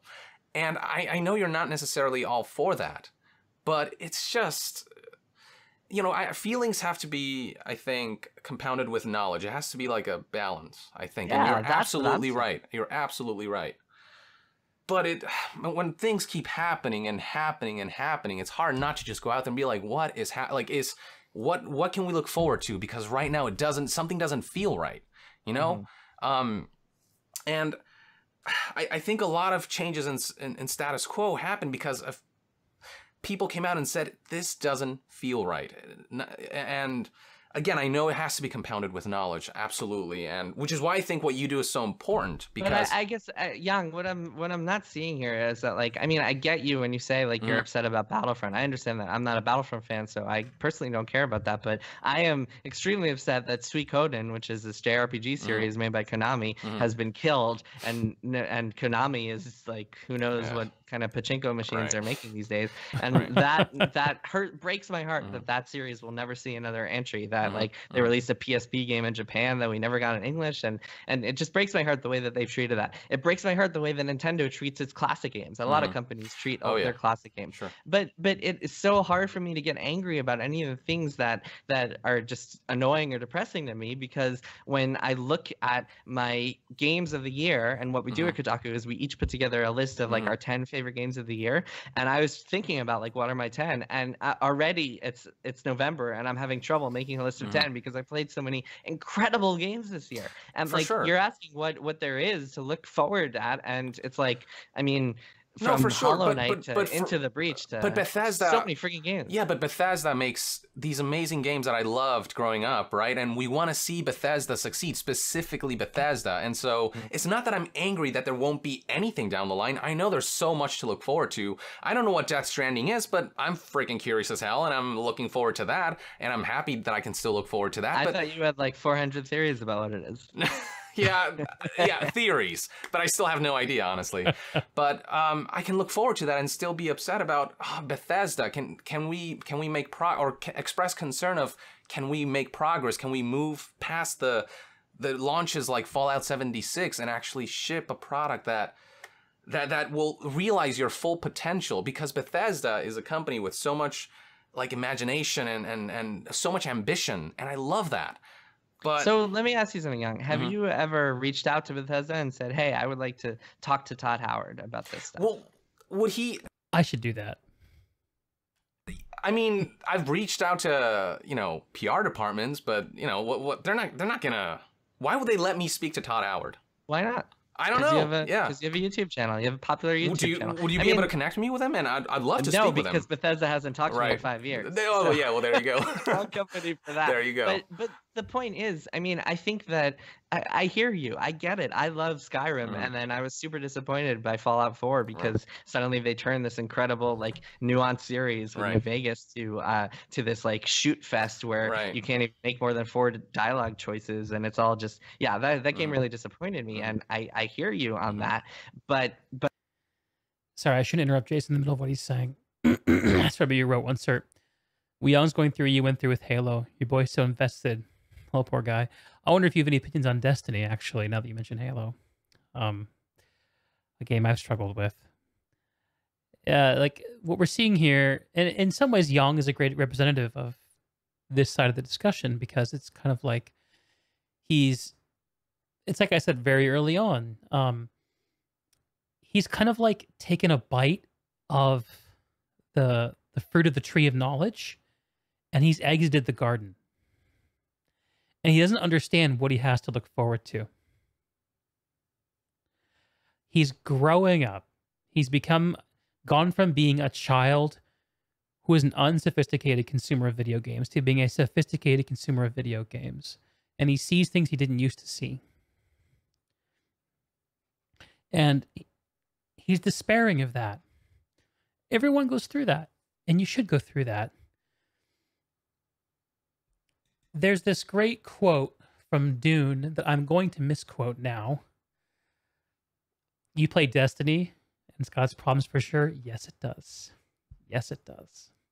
Agreed. There's a great quote from Dune.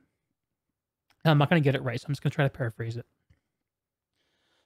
Describing the sect of like witches, which are kind of like the Jedi of this universe, of the Dune universe, the Bene Gesserit.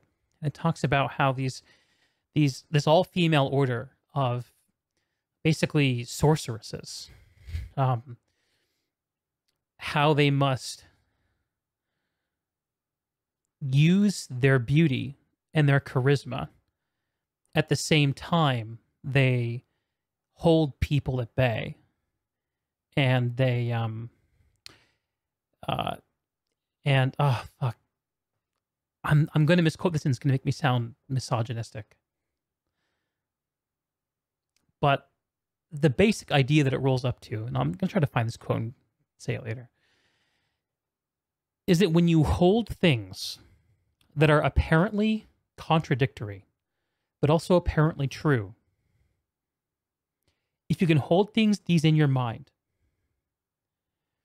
and if you diligently hold these two things, or even multiple things that are all apparently true but apparently contradictory in your mind for long enough, that's where wisdom eventually comes from. I'm learning a lot about something called dialectical thinking, which is basically the ability to function in the midst of contradictory principles and ethics. And I think what we're seeing here is a great example of that. Publishers are exploitative and take advantage of their audience. And gamers deserve better from publishers, game publishers. At the same time, gamers are vitriolic and hard to please and tend to amplify the worst, simplest interpretations of what's going on in social media. And game publishers and developers don't deserve that. But also on both sides of that, there are great games getting made with good business models, and there is also excellent discussion happening. All these things are true. Don't worry, you won't tell anyone. I appreciate that once you're Zoom. And I'm not really putting this in a way that's very clear, I'm sure. So I'm not going to dwell on it. But the heart of it is, Yong is going to have to learn to hold his disappointment with these publishers and also his excitement at the games these publishers are making next to each other. And if you do that for long enough, that's where wisdom and the ability to understand how to act in complicated situations comes from. And if you're young, you just haven't had enough experience doing that. You haven't had enough opportunity to do that. I get it.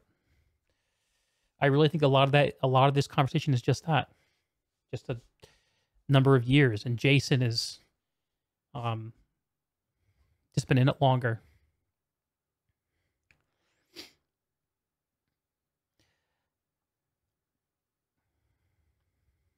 That's a cool way of looking at it. Thanks, man. Appreciate that. Okay. But it's the type of thing where, like, I feel like the way to convey that opinion would be to criticize and make sure that people see, like, here's what you guys are doing wrong, here's what you could be doing better, but B, to make sure that what I'm doing is not just like perpetuating this outrage machine where it drives those talented Bethesda people to say, you know what, I work my ass off. I work these 80-hour weeks sometimes to ship these games that are these ambitious like RPGs that only we make, that we just are working our asses off on. And then all I see is people getting angry and calling me a cuck on the internet about it. Like Lex says, I think the problem is that you have the people. I think the problem is you have the people that like certain games delude themselves. There's no middle ground sometimes on either side. Yeah. And just the idea that simple ideas or representations tend to win out over nuanced ones. I guess, like, if you tend to honor the aggregated opinions of many people over, like, the nuanced opinions of a few people you trust, that's a paradigm you can fall into. The idea that like what's true is this uncontrollable, shitty reality of opposites that cannot reconcile. And I think it's a reality that we all suspect exists because of the way social media works, and well, at least how it works so far. I think that we can all do ourselves a favor by acknowledging that the nature of reality might not be the simple black and white dualism that is kind of presented by popular narratives. Like looking at what's going on with GameStop right now. That's a great example of that kind of situation. It's a bunch of grown-up children with money acting like children. Narrative A. Narrative B is it's a bunch of it's class warfare, right? Probably it's a little bit of both and a little bit of neither, and it's not simple. And I guess I've just learned, and maybe I'm temperamentally inclined to favor the as I said, the nuanced opinion of a trusted source over the aggregate opinions of the masses. And I guess that's why I was attracted to this in the first place, because Jason's one of those guys who writes those nuanced opinions. I just wish he'd write some of them on Twitter. That to me is what really worries me. And just anecdotally, I hear all these stories about people who are just infuriated and burning out of the industry as a result of that. And that is not to say that people shouldn't be criticizing, because it's really important to criticize, and it's really important to keep talking about the bugs and the problems with a game like Fallout 76. And from what I hear, I mean, from what I've seen so far, it looks like a pretty bad game, and I don't really know. It just feels like a misguided stab in the first place at this series. But it is important to do that without just like facilitating this outrage culture, because I think that is really, really bad for the video game industry, and like it can hurt us in intangible ways that we might not even be aware of. Right. But I don't know how to not express concern. I gotta pee, ladies and gents. I'll be back in like 3 minutes. I just saw that excellent joke about streaming one cert Zoom for my my pee break. It's quite the pun, sir. Kudos to you. Let's get back into this. I don't know how to not. You should express concern. I'm not telling you not to express. I think you should be totally honest with your feelings. You should keep telling your audience exactly how you feel. I mean, I think honesty is really important. Having that personal connection with your audience is really important. But all I'm asking, and this is not just you, but pretty much everybody, not like my colleagues, this is something we talk about internally, is to just make sure, think about what you're saying. And here's something that my boss, Steven Totillo, tells me all the time. And sometimes I don't take this advice, and it always winds up backfiring. All right. What you are saying, either like in an article, in a podcast, on Twitter, in a video, whatever else, would you say this to the face of the person you're talking about? And if the answer is no, reconsider what you're saying.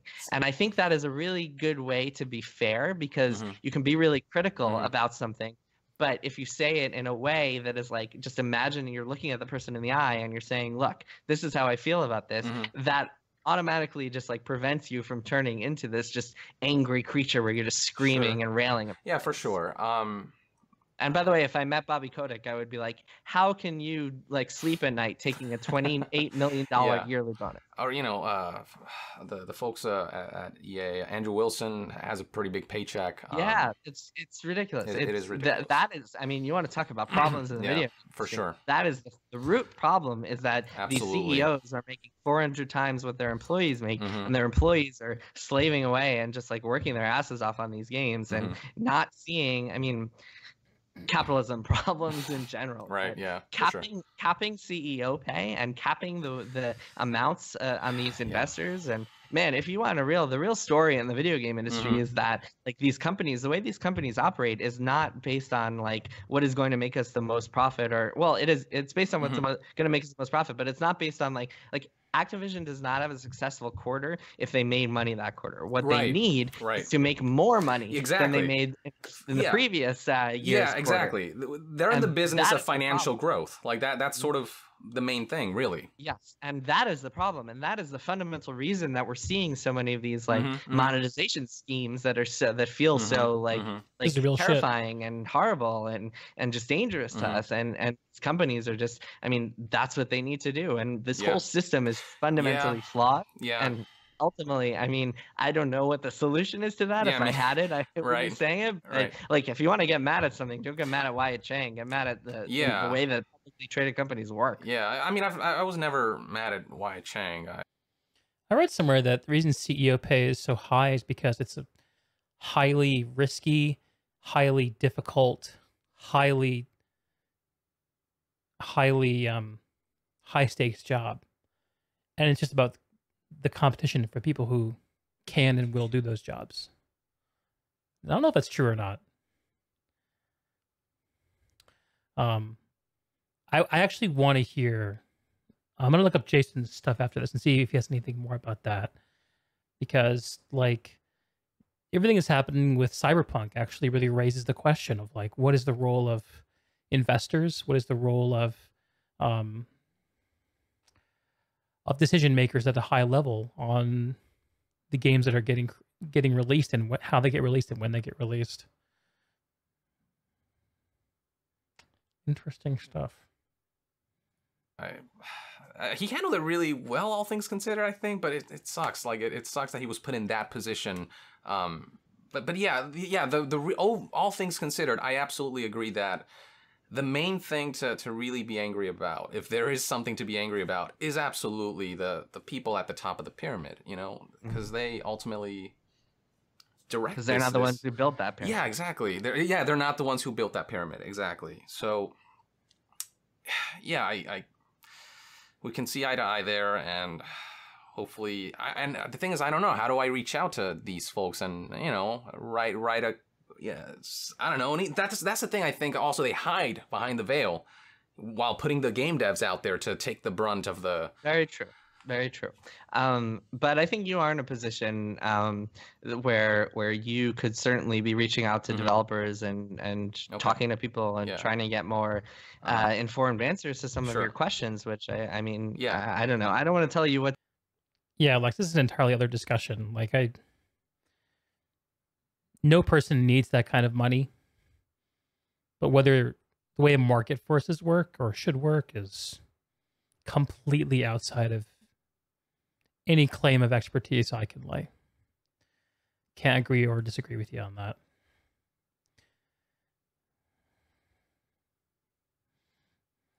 What to do again, but I would love nothing more than to do that, honestly. But it's just I mean, nothing's stopping you. Would you be able to, I don't know, aid me a little bit in reaching out? Sure. Let me know who you need, which company you want contact information for, and I'll hook you up. Fair enough. So we've been talking for about an hour. I have a few more minutes if you want to talk about some of the questions. If you want to pick any of these reader questions that you got. Now I know you discussed that we eventually want to get to the particular questions, but do you think we covered that enough, or do you want to go back? I'm kind of tempted to take the bait to talk about CEO pay, but honestly, I just know so little about it. I both understand the argument that no person earns 10, 20, 30, $50 million a year. Like, no one does that. But at the same time, like the idea that a person's decisions can create that much value when multiplied over a big enough scale, like kind of seems like it makes sense to me. But again, like I don't know. So we're an hour into an hour 23-minute interview. I hope this Q&A at the end is interesting. I'd also be okay if this was a good stopping point because we've been at this for a little while. But let's just see how it plays. back to that, the yeah, game it's up to journalism. you. Whatever you want. Well, Why I don't think we? this one's really good, and multiple users asked Okay. this. Where do you see the gaming industry in 5 years in terms of games, services, business models, so on? Do you see good prospects, bad prospects, a mix of both? So okay, so I think that when these people are talking about the gaming industry, and when we talk about the gaming industry in general, we're talking about the big companies, Activision and Ubisoft and EA and all these big companies. And I think they're all trending in this direction that we've watched for the past few years, where it's like fewer games, more games as a service, where it's got these models that are streaming. Risk it for the biscuit. Everyone wants their Fortnite. Everyone wants sure. to make a Fortnite. Bobby Kotick is probably looking down at his employees and saying, "Why don't we have a Fortnite?" Oh yeah. And I mean, that inertia will continue, even through new consoles and digital advancements and streaming and that sort of stuff. What I'm excited about is just the way that the independent game scene has just exploded and created these incredible things. I mean, Hollow Knight, I mentioned this before, one of the best games I've ever played in my life. I played that this year on the Switch, and I was just blown away. Into the Breach is one of my favorite games this year. I played Divinity Original Sin 2, which is made by an independent studio, and that is like the best isometric RPG. Probably beats Baldur's Gate 2 for me. So that to me is really exciting, and I don't see that stopping anytime soon, which is really cool to see. The thing I'm worried about is that so games that don't have to succeed at the biggest scale possible, continuing to improve and develop and iterate. Yep, love that. Like that's one of the pieces of that's one of the things I keep chirping about PlanetSide. As long as we have PlanetSide people in the chat, let's drop that in. Doesn't need to be the biggest game ever. It just needs to be work for people who will play it. If game developers don't, and I think this addresses one of the other questions, if game developers don't find a way to combat their shitty work conditions, ideally through unionization, because that's the only solution that I see, then I'm worried about like wide scale burnout and just the unsustainability of the current crunch practices. So that's something, I mean, I would love to see, and I certainly would be in favor of game developers unionizing within the next 5 years. So hopefully we'll see that. Do you think we're making headways towards that? Do you think it's there's certainly been, I don't know if there's headways. I haven't heard of any companies actually making an effort to do it yet, but there's been more conversation about it this year than ever before. I think that just at GDC of this year, the Game Developers Conference in San Francisco, there was a lot of momentum talking about it. There's a group called Game Workers Unite that has popped up and started trying to get grassroots organization efforts going. So there's certainly more these days. More momentum than we've ever seen. I think before. Especially after what happened with Telltale, I think there's been more of a conversation surrounding it. Because it's not like, I mean, a union couldn't have made Telltale or couldn't have prevented Telltale from shutting down, but a union could have ensured that they got paid severance and they weren't all just left on the street without anything, which is what happened. And Terrible a union story. could have put one of the game developers in the negotiation room and just given them a seat at the table, which I think is the best way to ensure that the big CEOs at the top of the pyramid aren't making every single decision without at least a little bit of input from the people who are at the bottom. Yeah. Collective bargaining. Like the problems the developers run into is that when they're negotiating with companies is that the company has the power of the entire company at its back when they're negotiating the relationship that they will have with the developer who's working for them. But the developer just has the resources of them own damn selves and maybe their family. It's an enormous power imbalance from a negotiation perspective. Both when entering employment agreements and just when deciding how to do work.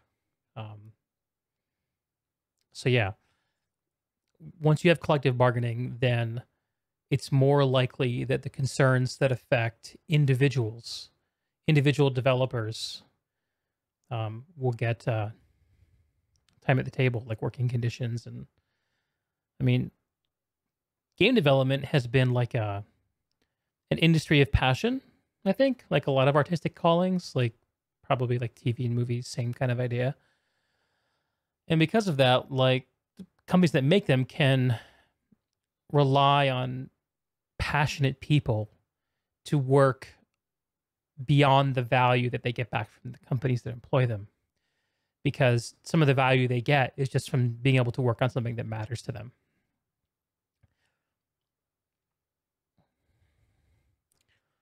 There's a lot more to it, of course, but and I think I read something about unionization at a larger game studio recently. I might have to. I'm not sure if I can cross-reference that quickly or not. Lex says, having worked multiple union jobs, I have to say that unions only as strong as the workers who are educated about it. You'd imagine major pushback against any kind of unionization in that industry. Yeah. Yeah, unionization is, there's a lot, I know there's a lot that goes into it. I know there's examples of really bad unions too, right? Do you think, Lex, though, that there's some room for collective bargaining where where game development or game developers are concerned? Like, or is it better served the way it is now, where people just negotiate as individuals?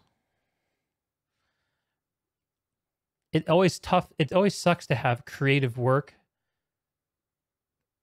be regulated. Kind of like earlier in the stream when we were talking about how Amazon can't seem to make a good video game, about how a business culture based around statistics might choke the creative process that needs to happen when building a game that has a hook people care about.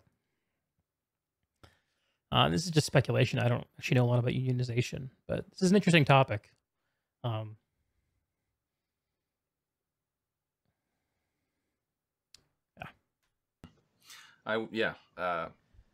agree with all of that. Now, can't say this that question industry. I find interesting. Goulash from YouTube says, or he asks us to talk a bit about not the PS5 rumors, but mainly the Sony not appearing at E3 2019. What do you overall make of that? Yeah, I mean, I think it's interesting. I assume so. I know that they've still got at least a couple of PS4 things left in the works that they haven't announced yet. Yeah. But I do think that do we care about these questions, guys? I don't know if we do. The bulk of their show would have been the games we saw last year, Death Stranding and Last of Us 2 and Ghost of Tsushima. Yeah, and already it's like, okay, we've seen enough of these games year after year, and Sony got some flack for doing that with like God of War and Spider-Man and Horizon, where they just kept showing them. So it makes sense for them to pull out. I think the sense that I've gotten and what I've heard from people who are like in the know or hearing that buzz is that Sony just like does not see E3 as like good for them, and they don't want to be. Discussion surrounding. We're gonna scan around, see if this is interesting. What constitutes like a good leak? Like what makes that? Oh, leaks. Because sometimes it might spoil. Anyone who thinks that I'm a corporate shell, the number of things that like the number of times that I've pissed off these publishers by talking about things like this is just like it's so funny to see that expressed when like I have a Rolodex full of PR people who I have pissed off for one reason or another because of all these things that we have been reporting. It's just hilarious. I've found it very amusing, and hopefully these people educate themselves a little bit. Yeah, I mean, yeah, I've seen. I've never really ever subscribed to that idea. I appreciate it. Yeah, you've. I mean, I followed you. I think the first time I took notice of your work was when. I do actually want to ask this. When you leaked the Fallout 4 script, and there's some discussion surrounding what constitutes like a good leak. Like what makes that. Because sometimes it might spoil something, but other times it might be informative. Like I think the Fallout 76. Leak where you talked a bit about that this is going to be an online survival RPG, and I think you made a fair point where pre-orders went up, but there was really barely any information about the game. So I think it was important. Yeah, and I'm a Bethesda corporate shell, so I clearly didn't want people to know what the game was. No, the Fallout 4 thing is interesting. So I actually think that a lot of people are just super misinformed, because I actually saw, I think it was on one of your videos, I saw a YouTube comment that was like, Jason Schreier leaked the entire script of Fallout 4 before it came out and spoiled the game. And actually, if you go back and you look at the article, and it's still online, you can find it. Just search Kotaku Fallout 4 leak script. So first of all, important distinction: journalists don't leak. We are people leak things to us. We do not leak, right? So I did not leak Fallout 4. People leak the Fallout 4 script to me. So what happened was, someone sent me about 10 pages of the script. On that script was, and I'm going to spoil the intro of Fallout 4, but on that script was actually, there were a few details, a few random scenes, and then there were details of how you get frozen and your wife or husband is killed and then your son is kidnapped, right? And so what we actually chose to do was we chose to print a couple of the pages, but not the ones that would spoil the story, because we didn't want to spoil the story. And if you go back and you look at that, you can see that. So important context here, right? And I think a lot of people forget this or don't know about it. So when this was happening, there was this website called the Survivor2299.com. Do you remember this? Yes. It was basically, Oh, yeah. It was this big ARG, and it turned out to be a hoax, right? Yeah. And within that context, we said, hey, we know that Fallout 4 is real. A lot of our readers right now are just like super depressed and questioning this and are like, oh my God, like this all turned out to be a hoax. Is Fallout not happening? What should we do? Yada, yada, yada. So we decided, okay, we are going to post a couple pages from the script to prove that we know it's real. We are going to put it in this context of like, yes, this thing was a hoax, but Fallout 4 is real. It's happening. It's set in Boston. We're not going to spoil the story or anything, but that's what we're going to tell you because this is very newsworthy right now. It's not just spoiling an announcement for the sake of spoiling an announcement. It's within this context, there is news to it. And that's what we did. And we posted a couple of script pages and we said, hey, here's what we know. This game is in development. It'll be out in a couple of years, and that's the end of it.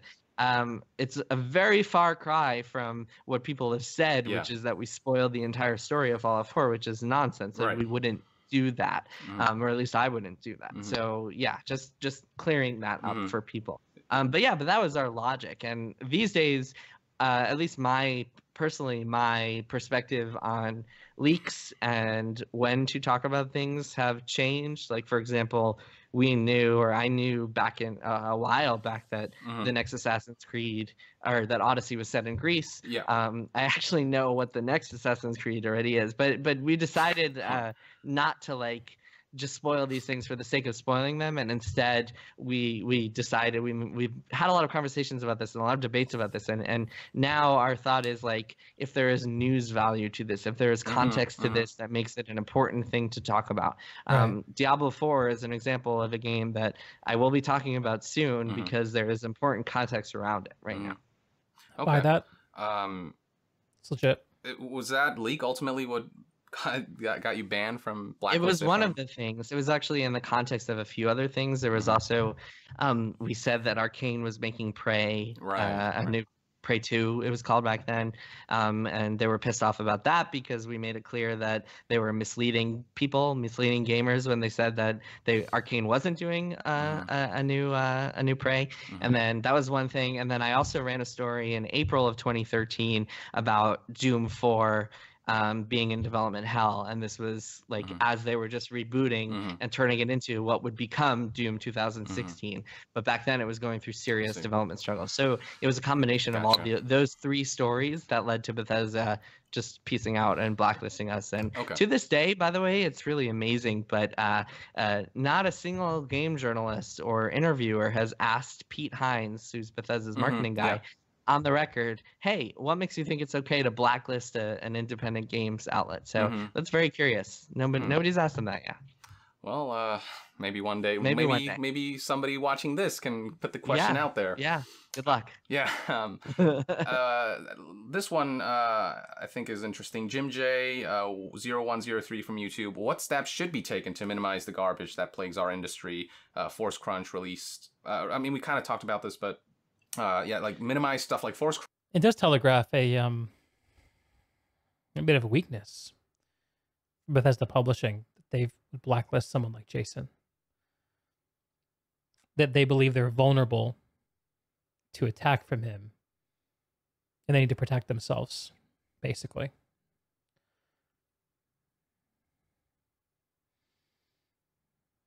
I wonder why they feel so vulnerable the games press compared to other publishers.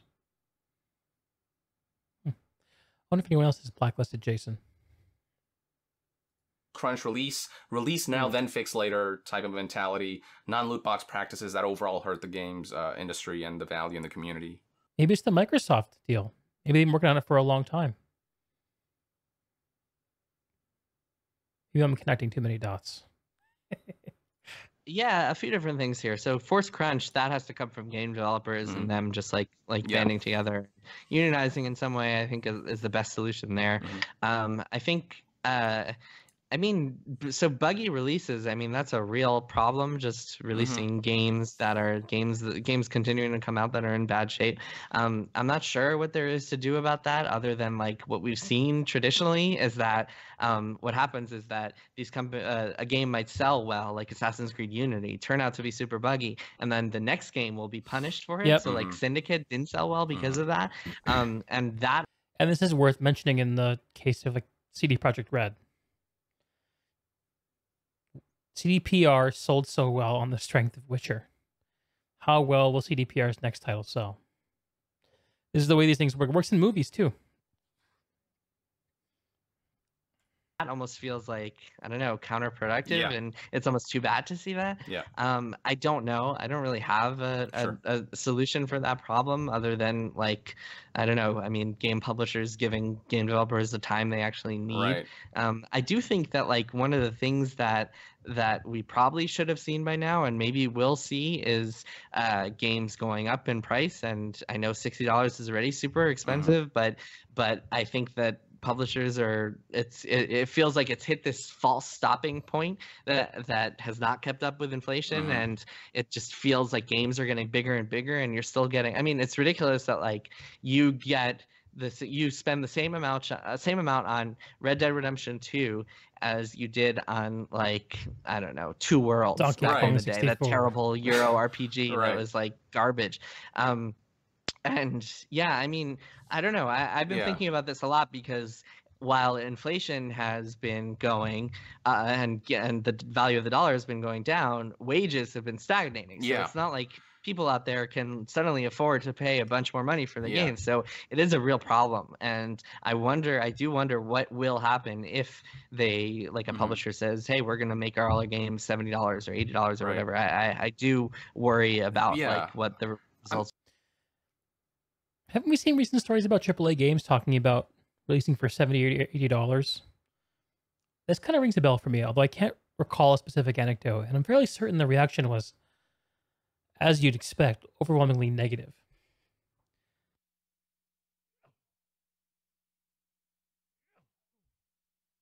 Excuse me. And I think that we know the answer, right? It's microtransactions, as they find another way to get the money. Because although the amount of value you get out of these titles might be worth more than $60, it's just a like a hard barrier. The games, I don't know if they'll ever break through it. At least not until there's like a change in the technology. But I think as long as we're still playing 3D games on 2D screens, $60 is where we'll be stuck. I mean, there's some argument that because of all the different editions that they put out there for the games, the deluxe editions that come with the exclusive mission, the exclusive content, that in some respects they've already kind of jacked up prices just a little more underhandedly. And the trick that we're going to start seeing even more now is pay more to play the game earlier. That's one of the questions, actually. Any thoughts on that? Any inside perspectives? Yeah, I think it's conniving and kind of brilliant of these publishers, because it's like they know that like everyone wants to be the first person talking about something, and hey, give us an extra $20 and you could be the first wave talking about this game. And man, it's that is certainly shady, because if a game is ready and can be played by people, like just fucking release it. Yeah, who pre-ordered, who already bought it, who've already kind of committed to, hey, I'm gonna buy this product. They get it late because they didn't subscribe or whatever. Yeah, it's weird. I mean, I certainly think that is shadier than some of the other things we've talked about. So I think we're at a good place. I guess I'll just ask one more question to leave things off on a more positive note. Which game do you think will win Game of the Year, and what's your personal Game of the Year?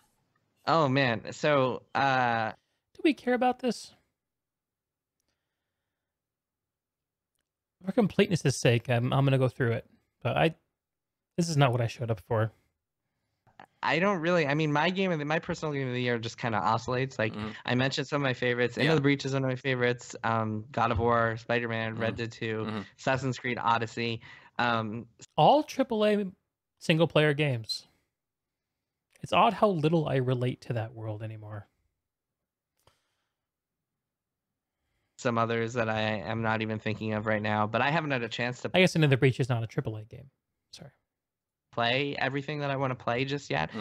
So I have a long list. Get with the of times, games that geezer. Come on, Jason. I'm considering this game called Return of the He's Obra Dinn. buying his- Everybody's been raving about it. I'm super excited to His play that. game media so it's at hard the for me to answer GameStop. that last question. Sure. I think that just like at the Game Awards in a couple of weeks, I think it'll pretty easily be Red Dead 2. Oh yeah. Although it is the first year in a while that we've had real competition, because it's either going to be that or God of War. I think Red Dead 2 has impressed enough people and just does so many innovative things as opposed to God of War, which is kind of just like, I feel like Game God of of the War Year is a very stuff is video like gamey video game. Yeah. It's very much like the insider type distillation stuff. of everything that makes for a good action game. Like, do gamers and actually just care about does this everything stuff? really well. Red Dead 2 is y'all this care about weird, what wins Game of wonderful, the just Year? crazy, like it's an absurd video. Yeah, there's game. It's just- nothing like that out there right now. Yes, it is just very unusual, and I think that'll be rewarded. And I also think that Oh, good question. Do you not play single player games because you're not interested in them, or you don't have the time for them? Probably go with an option C for me, and it's because I play games predominantly like in a social way. Like for me, like sometimes I'm not sure whether I'm playing the game to connect with people, or whether I'm like using the game as like a platform for discussion and communication and connection, or for the game itself. Like I kind of need both, which is kind of why I started doing this. I mean, on a normal Monday night 2 years ago, I would be sitting here playing a video game rather than talking to y'all. But I figured out that I needed this in my life. But to answer your question, there are some single player games I do play. Like I mentioned Skyrim before, but they tend to be exceptions for me.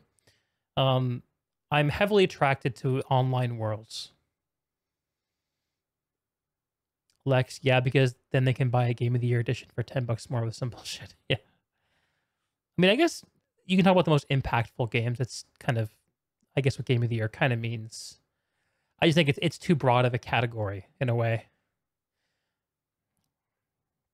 Like it's so broad, it's not that meaningful. Like, what's the most well-selling AAA game that journalists generally like? Like, I don't know. In some ways, Game of the Year every year is like that FIFA game, right? That's a game that makes the most money in the whole world, or just a random cell phone game that makes more money than like the next 5 like games that we talk about combined. I don't know, it's a weird world out there. But I do like single player games, but I tend to need to just, I like go through times in my life where I feel like I need them. And then I go back to my normal ways of like needing the connection. Exceptions I've made in recent years for single player games would be Skyrim, Witcher 3. What else? Doom 2016. Game of the Year reminds you of Truck of the Year. Truck of the Year.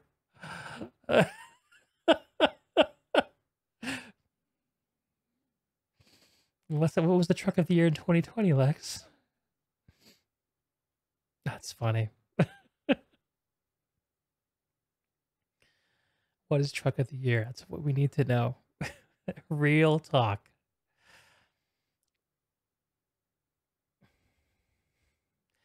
Oh, JD Power is, yeah. Oh, yeah. You see that on commercials, right? JD Power and Associates, blah blah blah, whatever the hell JD Power and Associates is.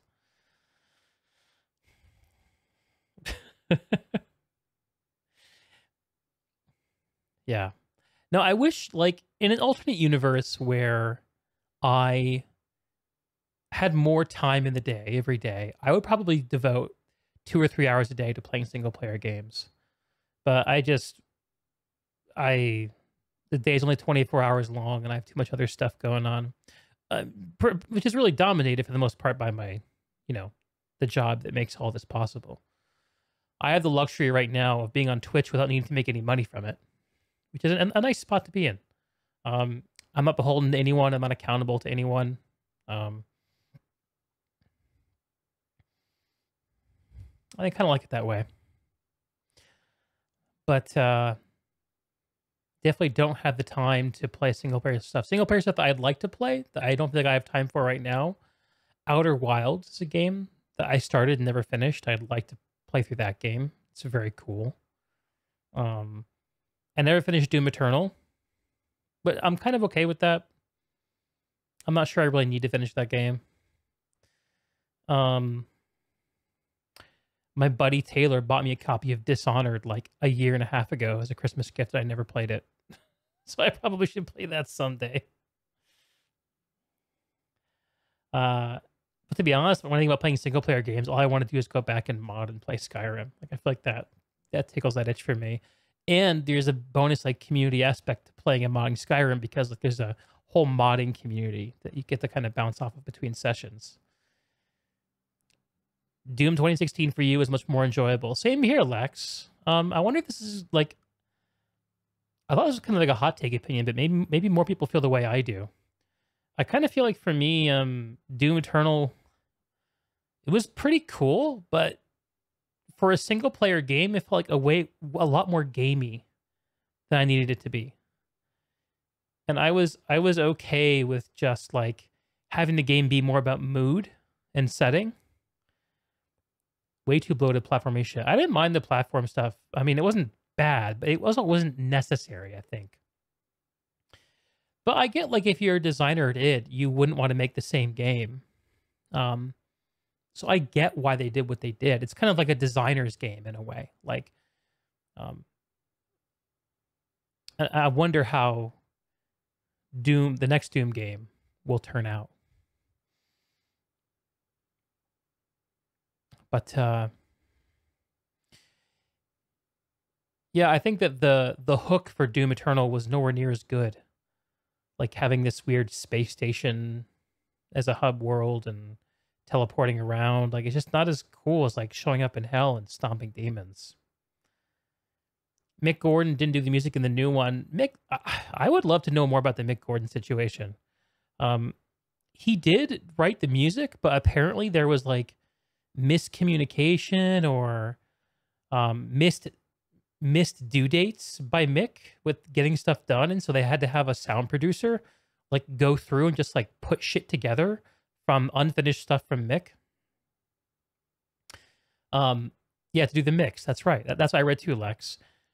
And so like when Mick says that that's not my mix, it's like, well, yeah, it's not your mix, but like you didn't fucking get yours done on time, asshole. So like the id guys like punched back at Mick big time. And my kind of read on that situation was that like it's just a situation where Mick didn't, I don't know why, but he didn't get his shit done on time. And he didn't communicate about it. And then when he acted like a baby, and then he had to kind of like a baby when the music thing was kind of dragged up, and id had to call a spade to make it clear that they weren't the boogeyman. I'm guessing that there's more to that situation that we don't know about. I mean, if Mick didn't communicate well with id, it's kind of, I wouldn't be surprised if he's not communicating well with his audience either. Maybe he's going through some shit. I don't know. I will say though that the sound that Mick created is fucking unique and incredible. I still jam out to those fucking tracks. If he's gone from this series, that's a huge blow for you. The music was a big part of the game. Same, man. I feel the same way. Like I'm less interested in Doom Eternal knowing it's not his take. And I'm sure that he won't be involved in the next Doom game, and it'll be some talented person who's asked to duplicate his sound. And I'm sure that I will not enjoy it as much knowing that, and I'm sure that it won't be what Mick could have done. The 2016 soundtrack was godlike. You didn't even play the game. Yeah, you don't need to play the game to jam out to that, dude.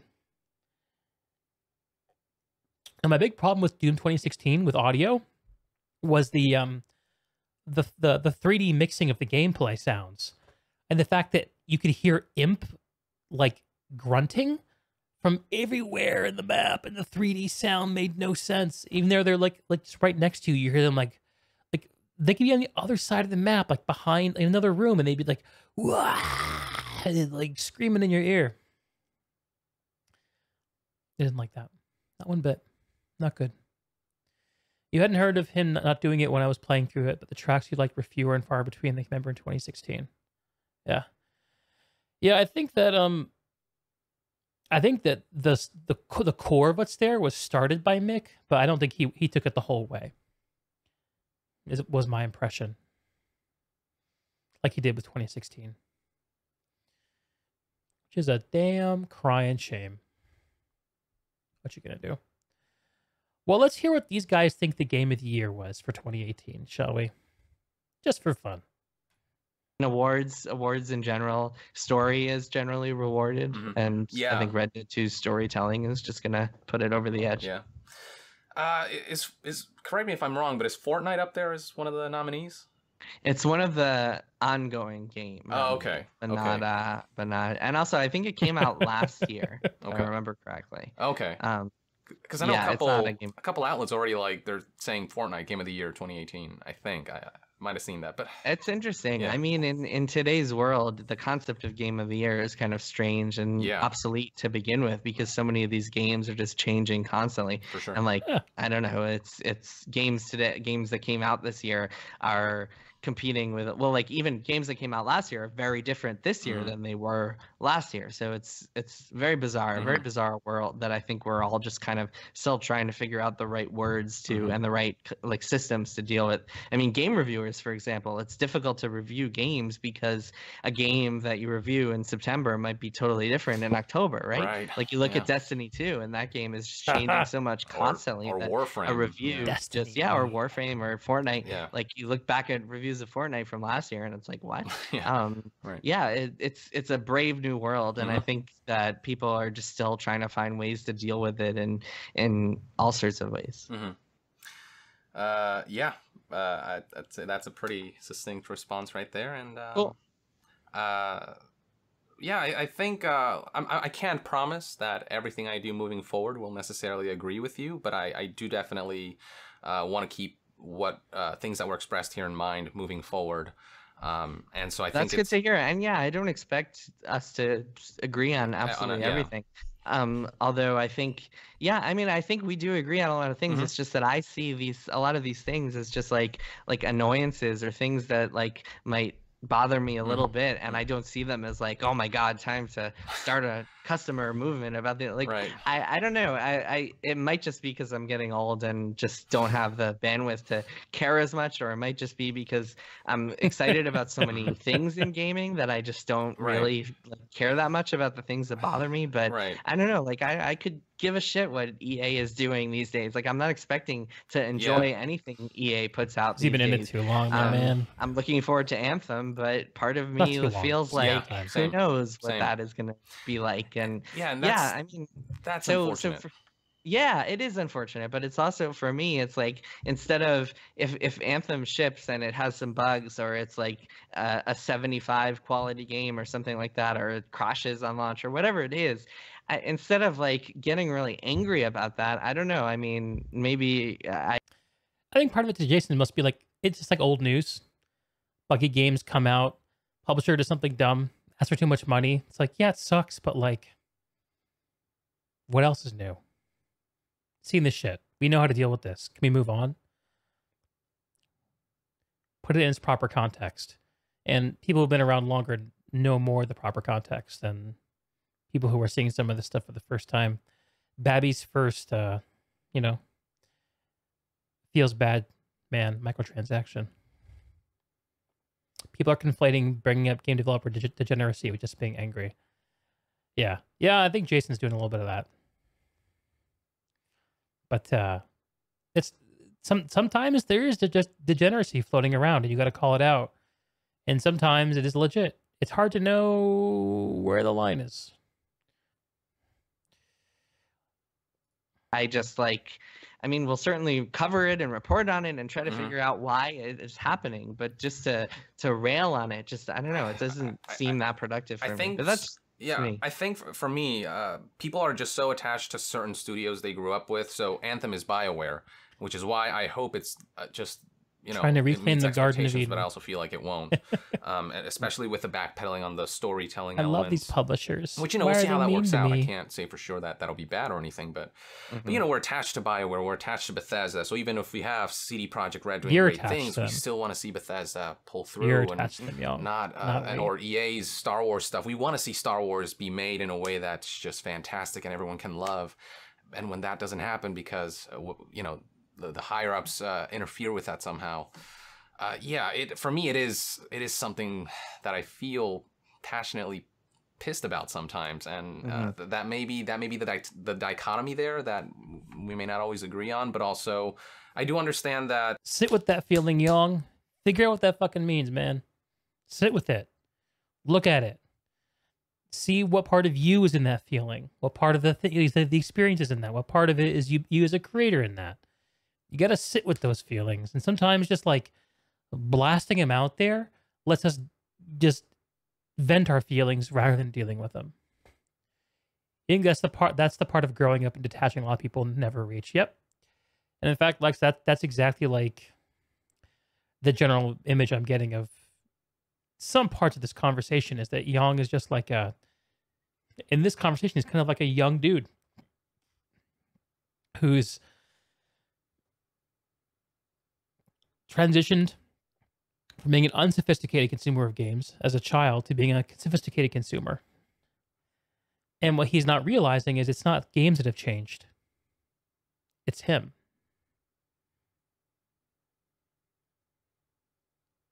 And that's the microphone drop moment.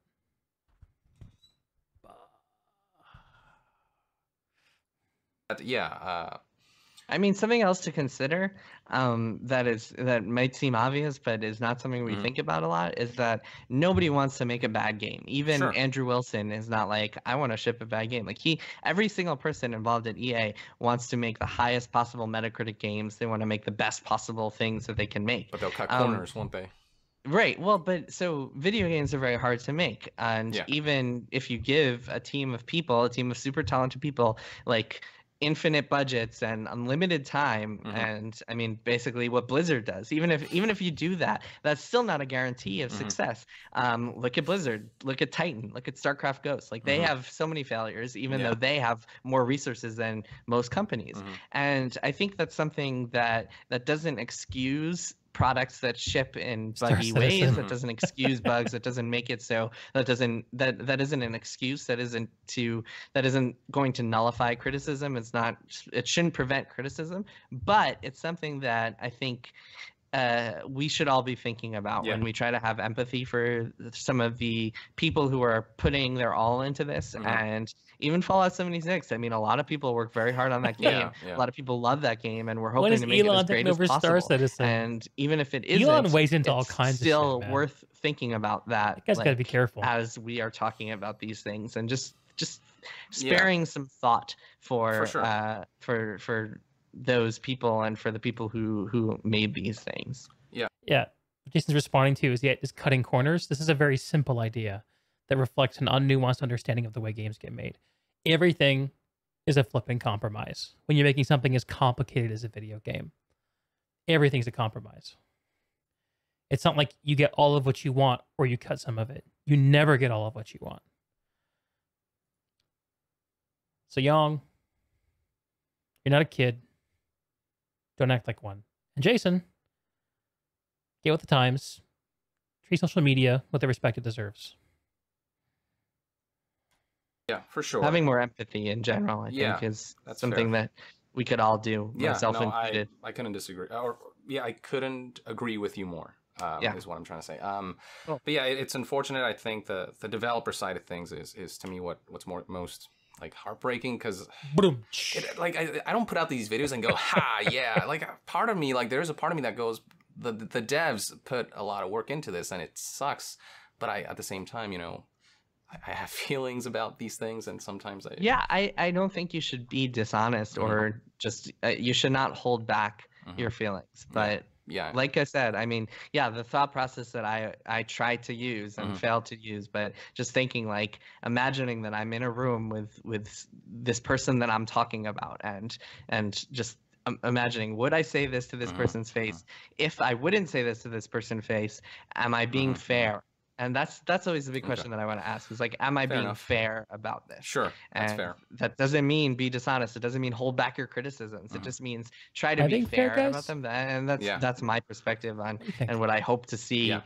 like the level of discourse raised to that level. Right. Yeah. No, it's a good I'm thinking perspective about to that. have, and at the very end of the day, at least, think I'm I being can fair. definitely say, you know, fuck the people at the top of the pyramid who enable this shit.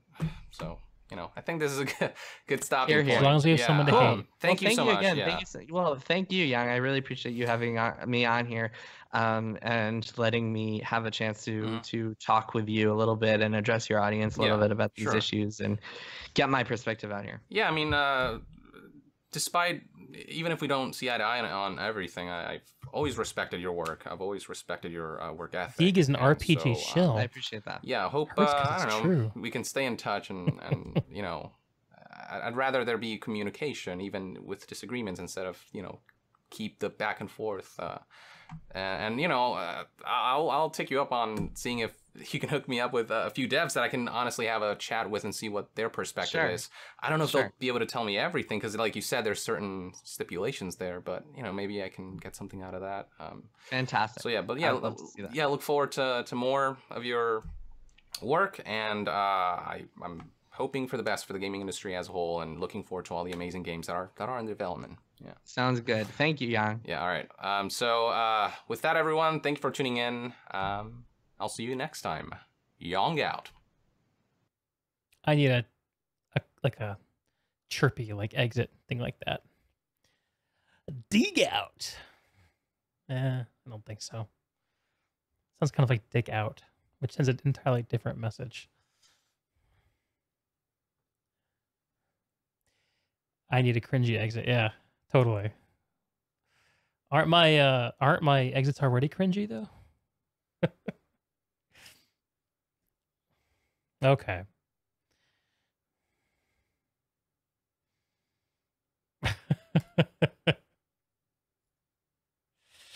Wow. Okay, we got through it. I don't know. I didn't think I was going to get through that entire thing. I didn't know if I was. I knew it was ballsy to take it on. But that was really fun, and the first hour of it was super enjoyable to listen to. The last of it is like it's some okay stuff mixed in with some newsy stuff, which is that's the peril of doing news type content. Is it's dead content as soon as time passes. But the first part of that conversation was pretty evergreen and pretty good stuff. Well, and when I say stuff like, you know, Yang grow up and Jason, you know, get with the times, I kind of say it tongue in cheek a little bit. Just simplifying an idea. None of those interactions are simple, and none of the ideas are straightforward and unnuanced. But I think there's a kernel of truth there for both those gents, and it was really fun to hear that conversation. Anyway, I probably need to call it a night here and get some actual sleep because I have an actual job to wake up for. It's actually not that far away.